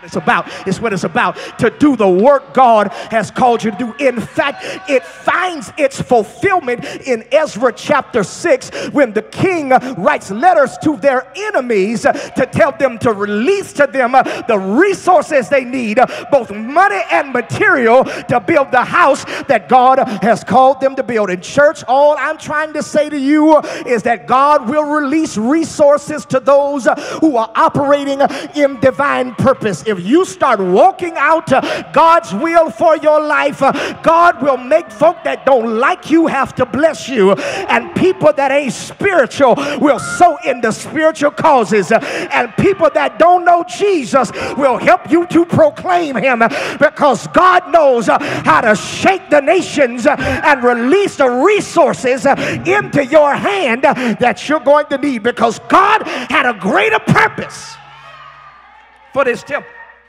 It's small now, but history will say that that when the Persians go out of power and the Grecians become the world power, and through Alexander the Great and the expansion of the Greek empire, then Rome would come on the scene. That would be a revolt, as it were, in the intertestamental period between Malachi and Mark and Matthew. There would be a revolt, and the Jews would try to rise up, and so Rome would put over this region what we call vassal kings, a dynasty called the Herodian dynasty. Herod the Great, who was actually a son of Esau, not a son of Israel, an Edomite, would come, and Herod would take this footprint of the temple, this small one, and expand it and enlarge it so as to placate and pacify the people so they would not revolt again.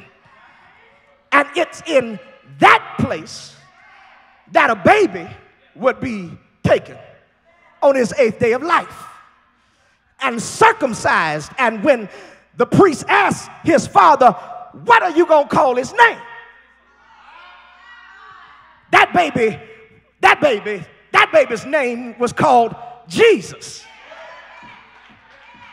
The first time he sheds his blood was on the 8th day of his life at his bris in this temple. He then would come back at the age of 12 and teach and confound doctors, having been left behind by his parents and family. His first public preaching ministry would be in this temple. It would then come to pass that in his 33rd year of life, having healed the sick and raised the dead and opened blind eyes and unstopped deaf ears and worked miracle, walked on water, feeding people in the desert with 2 fish and 5 loaves, 15 to 20,000 people in total, after spitting on the ground, making miracle whip, putting it on a man's eyes, telling him to go wash and come back seeing. He would show up in this temple again, and he would turn over the tables of the money changers and say, my house shall be called a house of prayer. It's in this temple where he would be tried and convicted of blasphemy, and he would be tried and convicted of treason. It's in this temple that he would be whipped and beaten and spat on and marched out. His blood would be on the floor of this temple. That's why the text says the glory of this temple would be greater than the glory of Solomon's temple.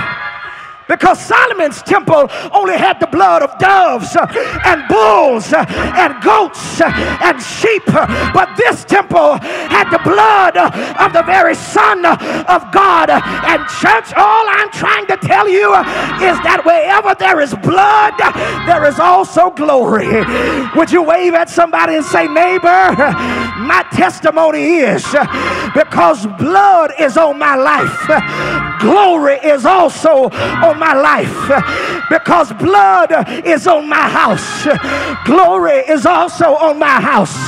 Because blood is on my children, glory is also on my children. I got to leave you here now, but would you turn? I said turn.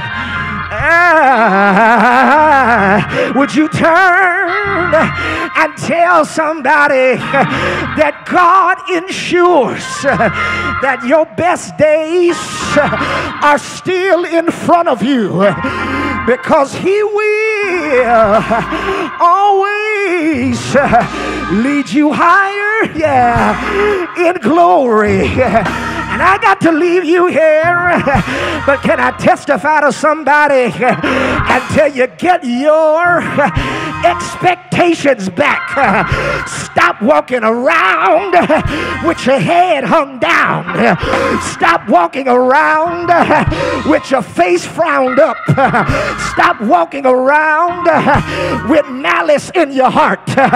Let your grudge go. Let the pain go. Let the disappointment go. Let the past go. And say, I'm looking forward to great things in the future. Do I have a witness here? I got to leave you here.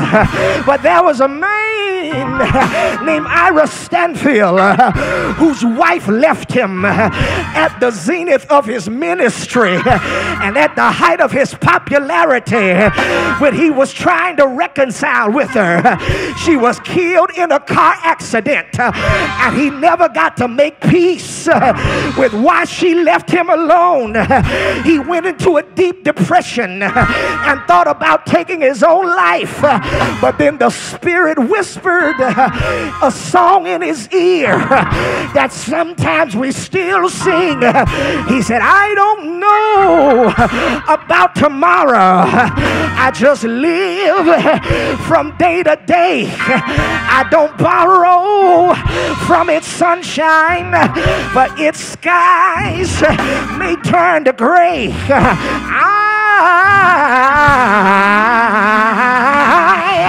I don't worry over the future, for I know what Jesus said. And today he walks beside me, for he knows what lies ahead. Many things about tomorrow I don't seem to understand, but I know who holds tomorrow, and I know He holds my hand. Now, good night, New Beach Grove, family and friends. But would you turn to somebody just one more time and say, neighbor, I got my expectation back. I believe that the best is still yet to come. In fact, I'm looking for a miracle. I expect, the impossible. I see the invisible, feel the intangible. I got my expectation back. This too shall pass. I got my expectation back. All things are working together for my good. I got my expectation back. If God be for me, who can be against me? I got my expectation back. No weapon formed against me shall be able to prosper. I got my expectation back. And I wonder him who's able to do exceedingly abundantly above all we ask or think. I got my expectation back. God shall wipe all tears from our eyes. Is there anybody here that's got some expectation? Well, wave at somebody and say, neighbor, let me testify about what I feel. Tell them I got a feeling that everything is gonna be all right. Yes! Yeah! Yes! Yeah!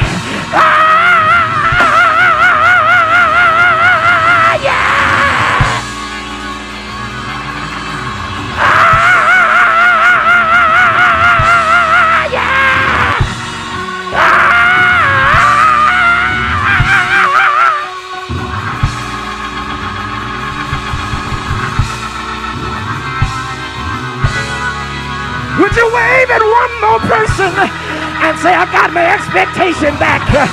My weeping may endure for a night, but joy, joy, joy.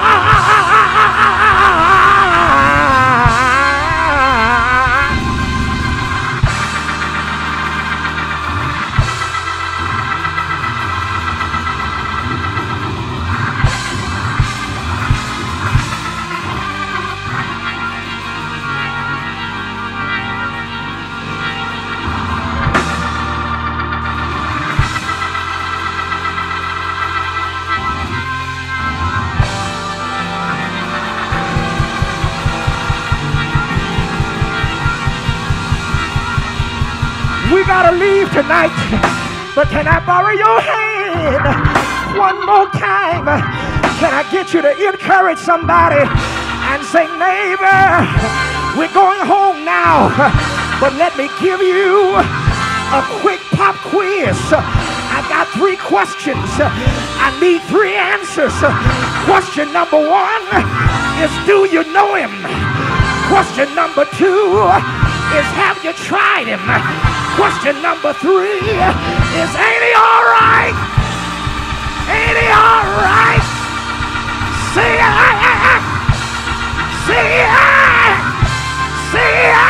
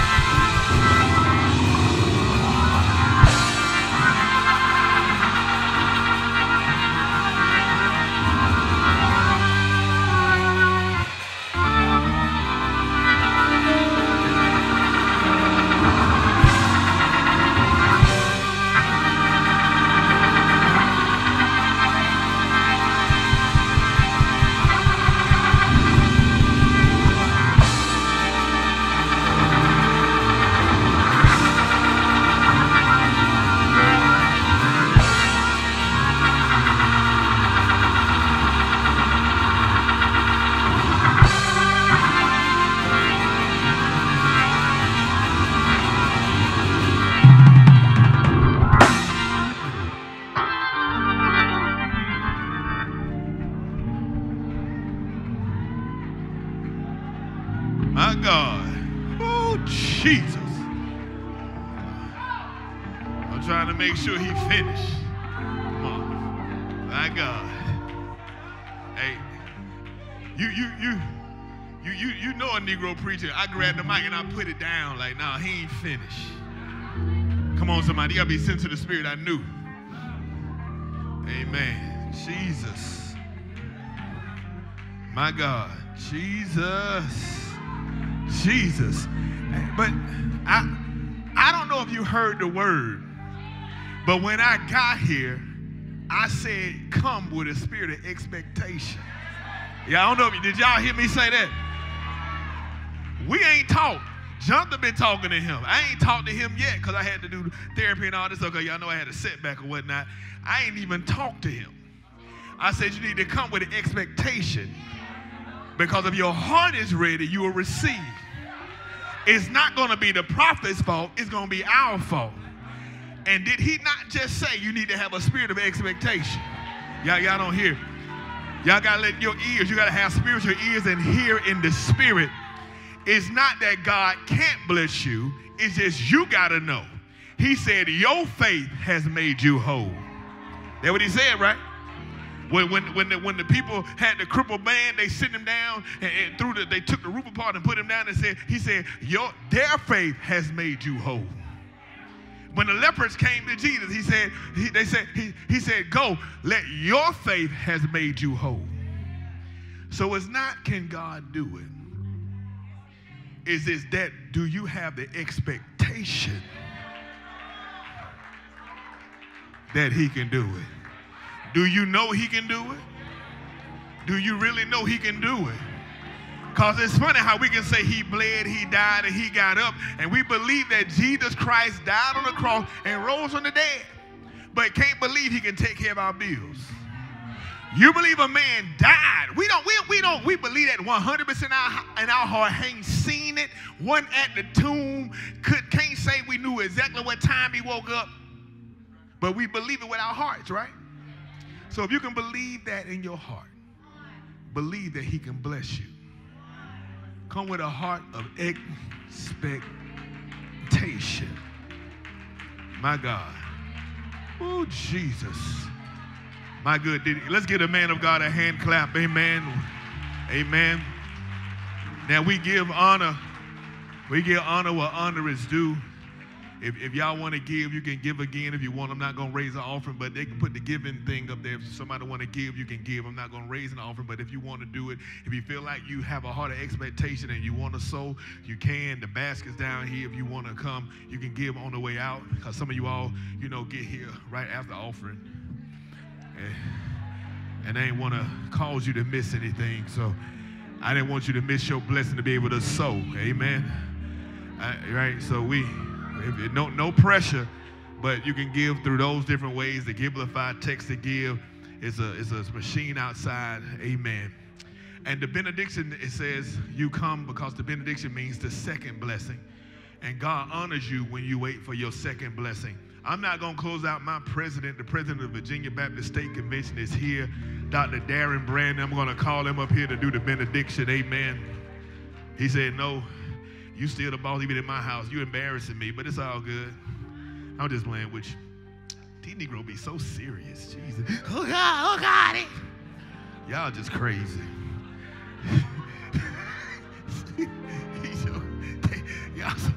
Y'all, see, you know why some of us can't get blessed? You're too sensitive. You're too sensitive. The world, I'm telling you, the world has gotten too soft. The Bible says you'll receive 100-fold in this lifetime with persecution. And some of y'all can't even take a joke. How can you take the hater? Some of y'all, if you can't learn how to handle the cubicle hate. Now, if you're in a cubicle and somebody hating on you, you can't handle that. You definitely can't handle the front office hate. Because there ain't but two people hating on you in a cubicle. Anyway, let's stand for the blessing. And can we give a hand clap as well for the Prince of Praise? Hallelujah. One of the greatest psalmists of our times and of all time, this man of God can move so many mountains with his voice. Amen. Man, that speaker sounds like it's about to die with that little beat, or is it the beat? Is it the speaker or the beat? Yeah, it's a raggedy beat, DJ.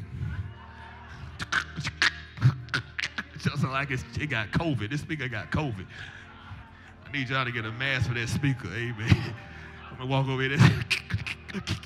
That beat. Anyway, now may the words of our mouths, I know that's for me. May the words of our mouths and the meditation of our hearts be accepted in our sight. Oh Lord, our rock and our redeemer, go in peace. Amen, go in peace. The next voice of Tuesday you will hear is Dr. E. Dewey Smith. Amen, see you on Tuesday. Amen, and if I don't see you on Sunday.